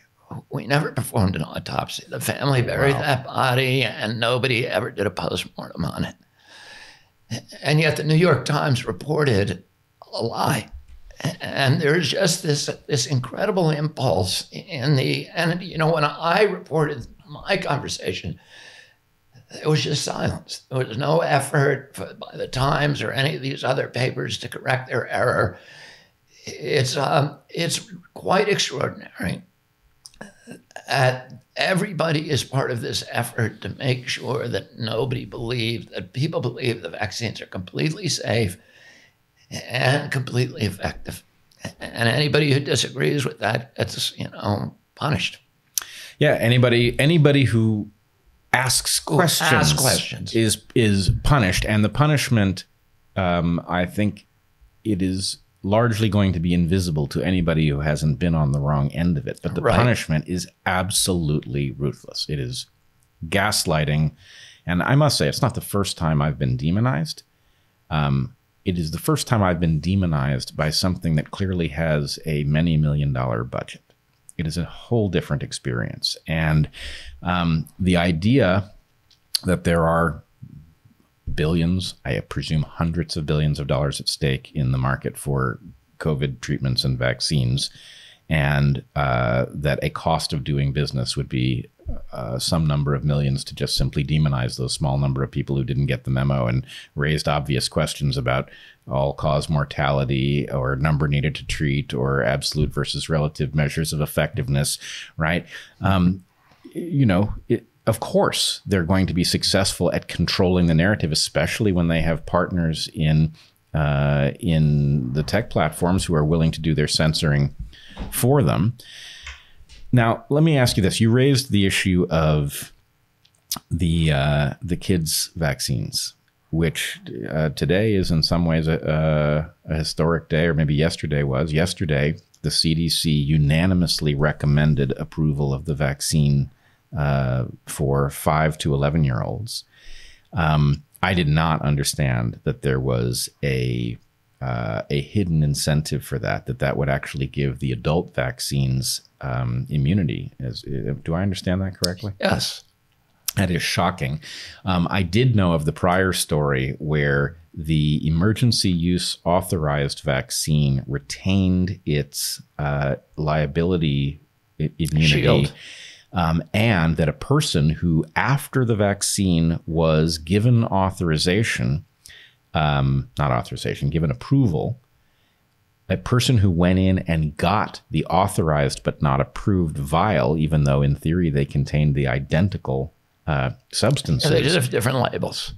They had different labels, but a person who got vaccinated wouldn't even know what they were vaccinated with, and therefore wouldn't understand that they were actually being vaccinated with something that gave the manufacturer immunity from liability, even though the FDA had signed off on it at that point. So these games are everywhere. And I will say the most common theme throughout all of this seems to be accounting shenanigans, right? The label on the bottle affects your ability to sue or not to sue.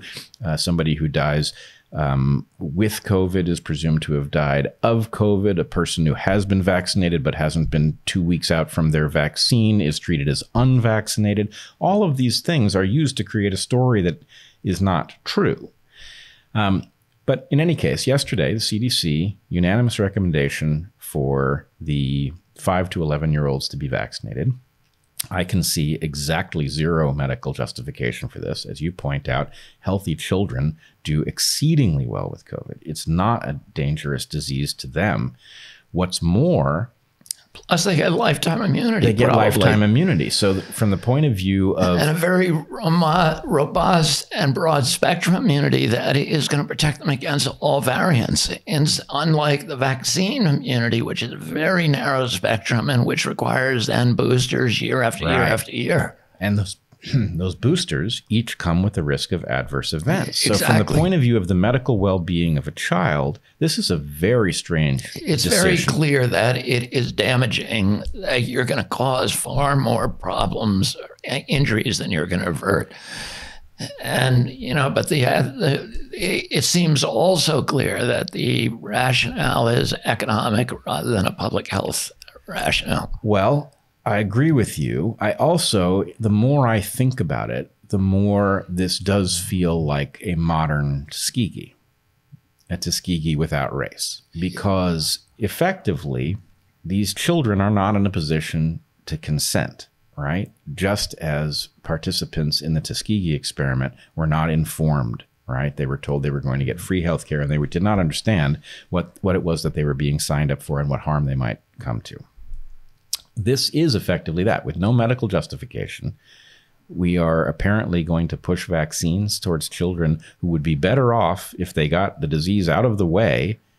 I mean, I want to be careful in saying that, because we do not know that 20 years down the road from a COVID infection, that it is not going to reemerge and some harm come from it. But based on what we do know about COVID, the harm to young, healthy children is absolutely minimal. And that means that the adverse events that children will face if they are vaccinated are uncompensated. And also, you know, there's really strong indications. For example, you have the story of Maddie Gary. We know it's one of they're going to give this to 26 million kids, and they only tested it on 1,300. And one of the 1,300, we know at least one of them is spending their life in a wheelchair with a feeding tube. And that's just the beginning of Maddie Gary's suffering, because her life is now a nightmare of agony. So what we have to assume, you know, if we look at the reason we have clinical trials, is to look at the risk from if you give it to the entire population. So if there's a 1 in 1,300 risk of ending up in a wheelchair for life with a feeding tube, you have to extrapolate that out to 26 million people. And you may be able to do that in your head, but I think it's like 20 to 35,000 kids who potentially are now going to be exposed to that risk. And, you know, that's a much, much higher risk than the risk that we know of from COVID. Well, we have to leave open the possibility that Maddie Gary was very, very, very unlucky. Well, yeah, but here's the thing. Under federal law, any injury that occurs during a clinical trial must be attributed to the intervention. And so the regulators and the company must legally assume that that is a 1 in 1,300 risk that's going to apply across the population. Right. That should be the presumption, and then it could be demonstrated that it was just a fluke. But of course, short of that demonstration, we have to assume that that's the baseline. But, you know, if you're only going to test your intervention on 1,300 people before you give it to 26 million, you ought to be stuck. Yes. With whatever the outcome is. Especially these, I mean, I must tell you, the recommendation to vaccinate young children for this shocks me more than anything I've seen so far. And I've been repeatedly shocked. But this is so brazen and so indifferent to the suffering of people who cannot know better, cannot presumably say no. It's inconceivable to me that, let's put it this way. As an evolutionary biologist, I almost never use the term evil, because I believe you almost never see evil. It's a terrible strategy, right? amorality is a good strategy. You see that regularly. Sociopathy is a good strategy. Yeah, it's an amorality, but this is so so brazen, and the harm will come to literal innocence that I don't think there's another turn. I really do think that this is an atrocity in the making, and I don't know what we do about it, but I do think maybe because the evidence is so clear that children, healthy children, do not suffer serious harms from COVID itself, and because even the broken VAERS system captures this huge signal for adverse events, including deaths from these vaccines, that many people who have gone along with the public health narrative so far will detect that something is wrong. Something must be wrong for us to be dragging our children into this, when frankly, they are a population that just doesn't need this protection.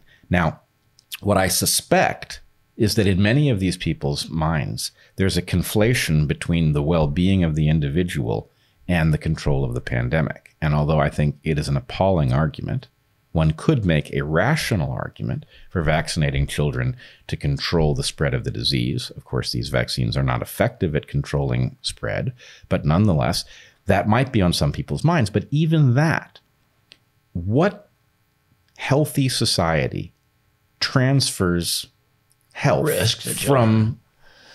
from children? How do you justify putting a children at risk in order to protect all people? Listen, this is like a baseline philosophy 101, a dilemma exercise, and it always has the same outcome as a government cannot put one person at risk to save somebody else. That's just something that we understand in Western liberal democracies and in Western civilization, that you don't do that.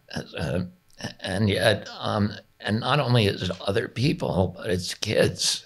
I will push back a little bit. I do think we put one person in harm's way to protect another. We do that when we draft the people. Dilemma that is called, I think it's called the trolley dilemma. The trolley problem, yeah. The trolley problem. Whether you pull the switch, if there's 6 people who are going to get hit, do you pull the switch and let the one person? And I think the answer to that dilemma is, if you're an individual, that you may do that, but we don't let governments make those decisions if possible, because once you give a government, here's the problem. Once you give a government the right to sacrifice human life for the good of the community, you're on a slippery slope to, the worst kind of ruthless, barbaric, totalitarian decision-making. Yeah. Because really it's better. Then you can say, well, it's better for society.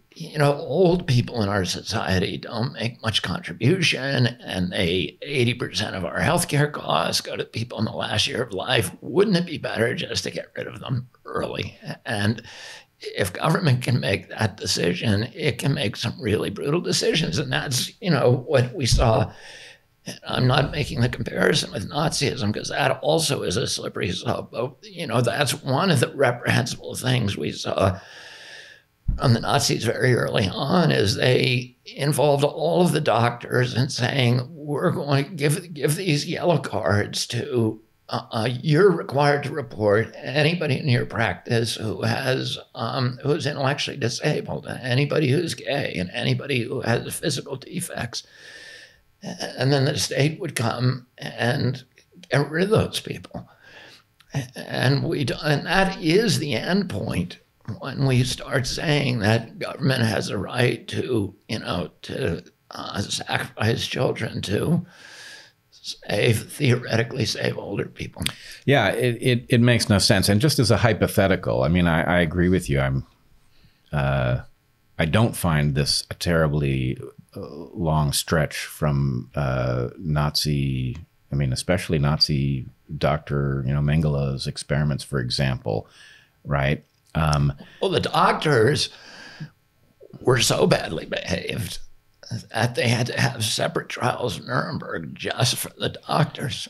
And there wasn't a single doctor or medical association who came forward in Germany. That's the astonishing thing. Well, I want to be clear. I'm not arguing that a doctor who vaccinates children is the equivalent. And neither am I. Right. No, of course not. But I want to make clear that what I'm saying is that a government that can decide, well, for the good of the many, will sacrifice the few, may engage in twin experiments, for example. Yes. And I have cousins who were twins in Mengele's experiments, so I take this very personally. But let's just say, as a hypothetical here, if the idea is it is okay to put children at risk of serious injuries in order to control a pandemic that mostly harms the old and the infirm, then what is the distinction between that and deciding that those in need of a kidney can source that from the population, that we can just, people have 2 kidneys, they can live with only one. And therefore, maybe the government can decide to appropriate kidneys from healthy people to people who need them, right? It's not that different, right? It should be the case that we do not vaccinate children unless it is in the interest of those children to be vaccinated. Yeah, I think that's the bottom line. That is the bottom line. Yeah, I think everybody, the stuff that we're talking about, anybody can dispute it. I think it's pretty hard to dispute that statement. Yep, I think so too. And it's also important to point out that the original premise, which is there's no evidence that vaccinating children will protect adults. Right. So, Right. So somehow, again, the driver seems to be vaccinate everybody. There seems to be games played with legal liability that us lay people don't know anything about. Never in the discussion of whether or not to authorize vaccination of 5 to 11-year-olds did I hear that the liability of adult vaccines was somehow in play. That seems like an important consideration. It seems like a place where if corruption was going to rear its ugly head, you would expect to see it, and yet it was never mentioned. So where's the press? I mean, did you see it? Was it discussed? No, it's not in the press. Yeah, that's a remarkable fact. It will be breaking news on this podcast. Right. Well, so I think we're heading towards wrapping up here. There are, of course, a dozen things I know that we haven't touched upon that we probably should. But, of course, what we have touched upon is already fairly mind-bending, and people are going to, I think, need some room to digest it. Where do you foresee us going? Your book comes out on the 16th. I will remind people. The book is The Real Anthony Fauci. It is an amazing read. It's beautifully written, and really my experience. And again, I haven't come close to finishing the book yet, but my experience is almost every paragraph is shocking in its own right. What do you foresee happening? Do you think this book is going to wake people up to the danger that the pandemic is being mismanaged, and that Anthony Fauci is somewhere in the center of that? That's my hope. It's hard to predict what. I've really stopped making predictions, Bret, because I have been consistently wrong about how low I think, how bad things. Whether we've hit bottom? Yeah, whether we've hit bottom. So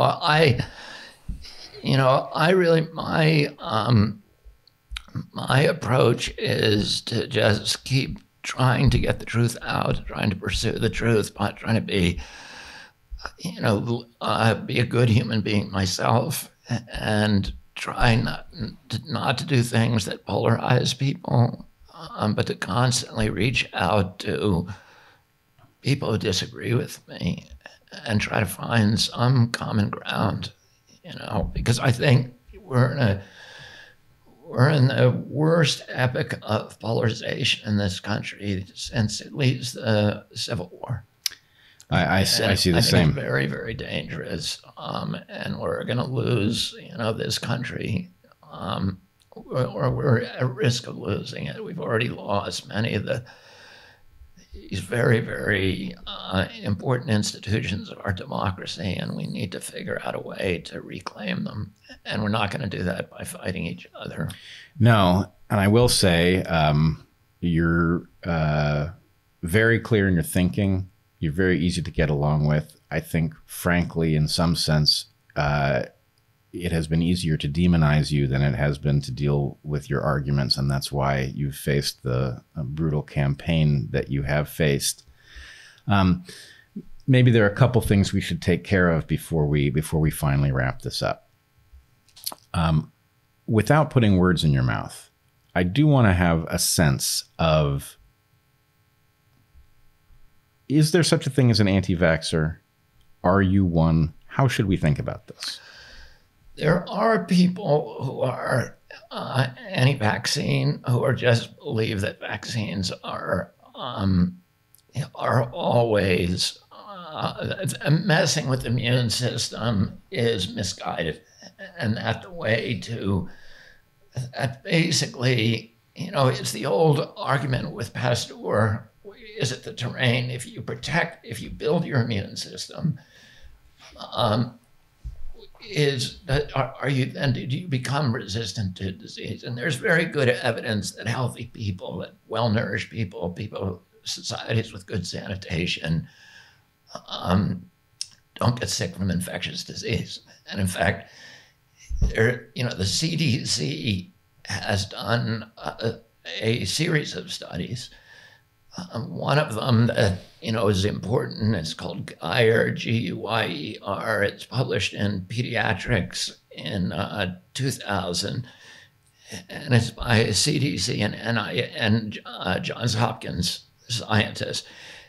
And they looked at the issue about whether vaccines had actually anything to do with the decline in mortalities from infectious disease, which is this momentous medical event that occurred in the beginning of the 20th century.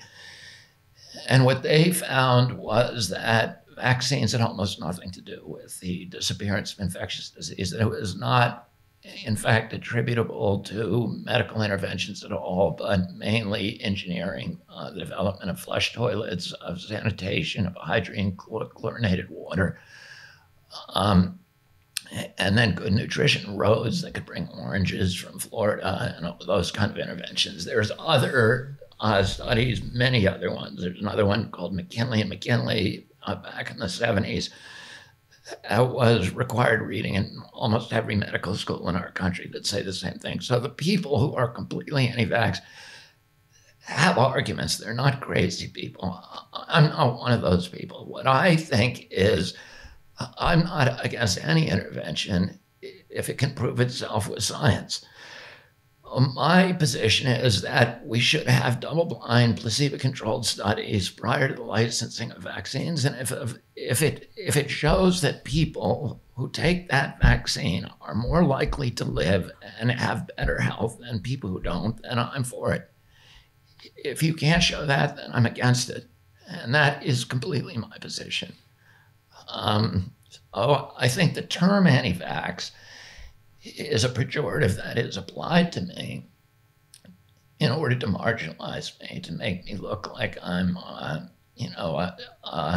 crazy, or that people don't have to listen to my arguments. They can dismiss me for who I am. And I think that's so much of the strategy is to silence debate rather than actually conduct it and entertain it, which is what we ought to be doing in a democracy. And democracies are about, they flourish on the free flow of information. At least that's the theory, that policies that are annealed in the cauldron of debate are more likely to steer us in a good direction than if we silence dissidents.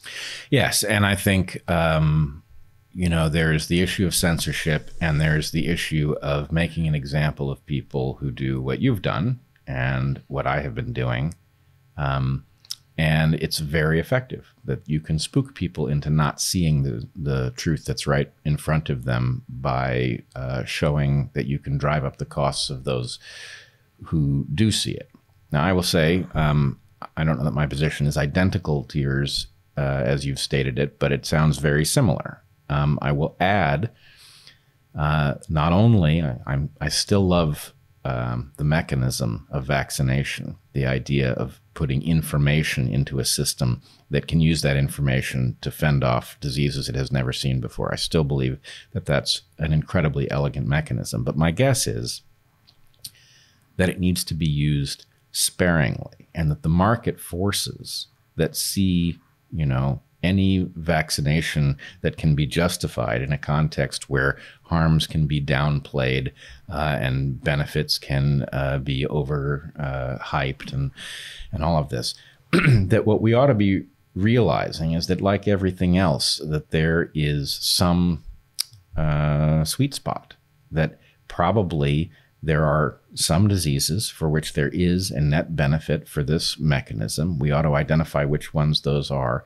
But most importantly, I don't think we are capable of identifying which things are in the interest of patients, which things are in the interest of society, if there is a for-profit sector driving that has inputs into the regulatory apparatus. That's simply a deal breaker from the point of view of good governance, proper regulation, and the protection of patients and citizens from harm. And so really, I think we're in the very ugly position of being demonized for being against treatments as if this is born of some Luddite impulse, right? Rather than being alarmed at the degree to which corruption has hijacked this process and created a mandate for products that create alarming adverse event signals, right? So I don't know how we get out of that trap. I don't know how we get people to view the concern as about corruption and informed consent rather than about some, Paleolithic resistance to modern medicine. Yeah. Well, I don't have anything to add to that. That would enlarge on it. I think that's exactly right. We need to rationalize the marketplace, and we need to rationalize the regulations so that its objective is to serve public health rather than to serve the profit interests of companies who are making these products. Yep, I think that's very well summarized. All right, well, Bobby Kennedy. I hope I continue to see you on the airwaves, and that this isn't your swan song. I hope so too. I guess that depends in part on whether or not the people who can hear us will defend what we're doing, because it's obviously, this is what free speech is for. It is for having difficult discussions like this. And anyway, I applaud you for being so dogged in fighting the good fight, and I'll share a trench with you anytime. Thank you. Thank you. All right. Be well, everyone.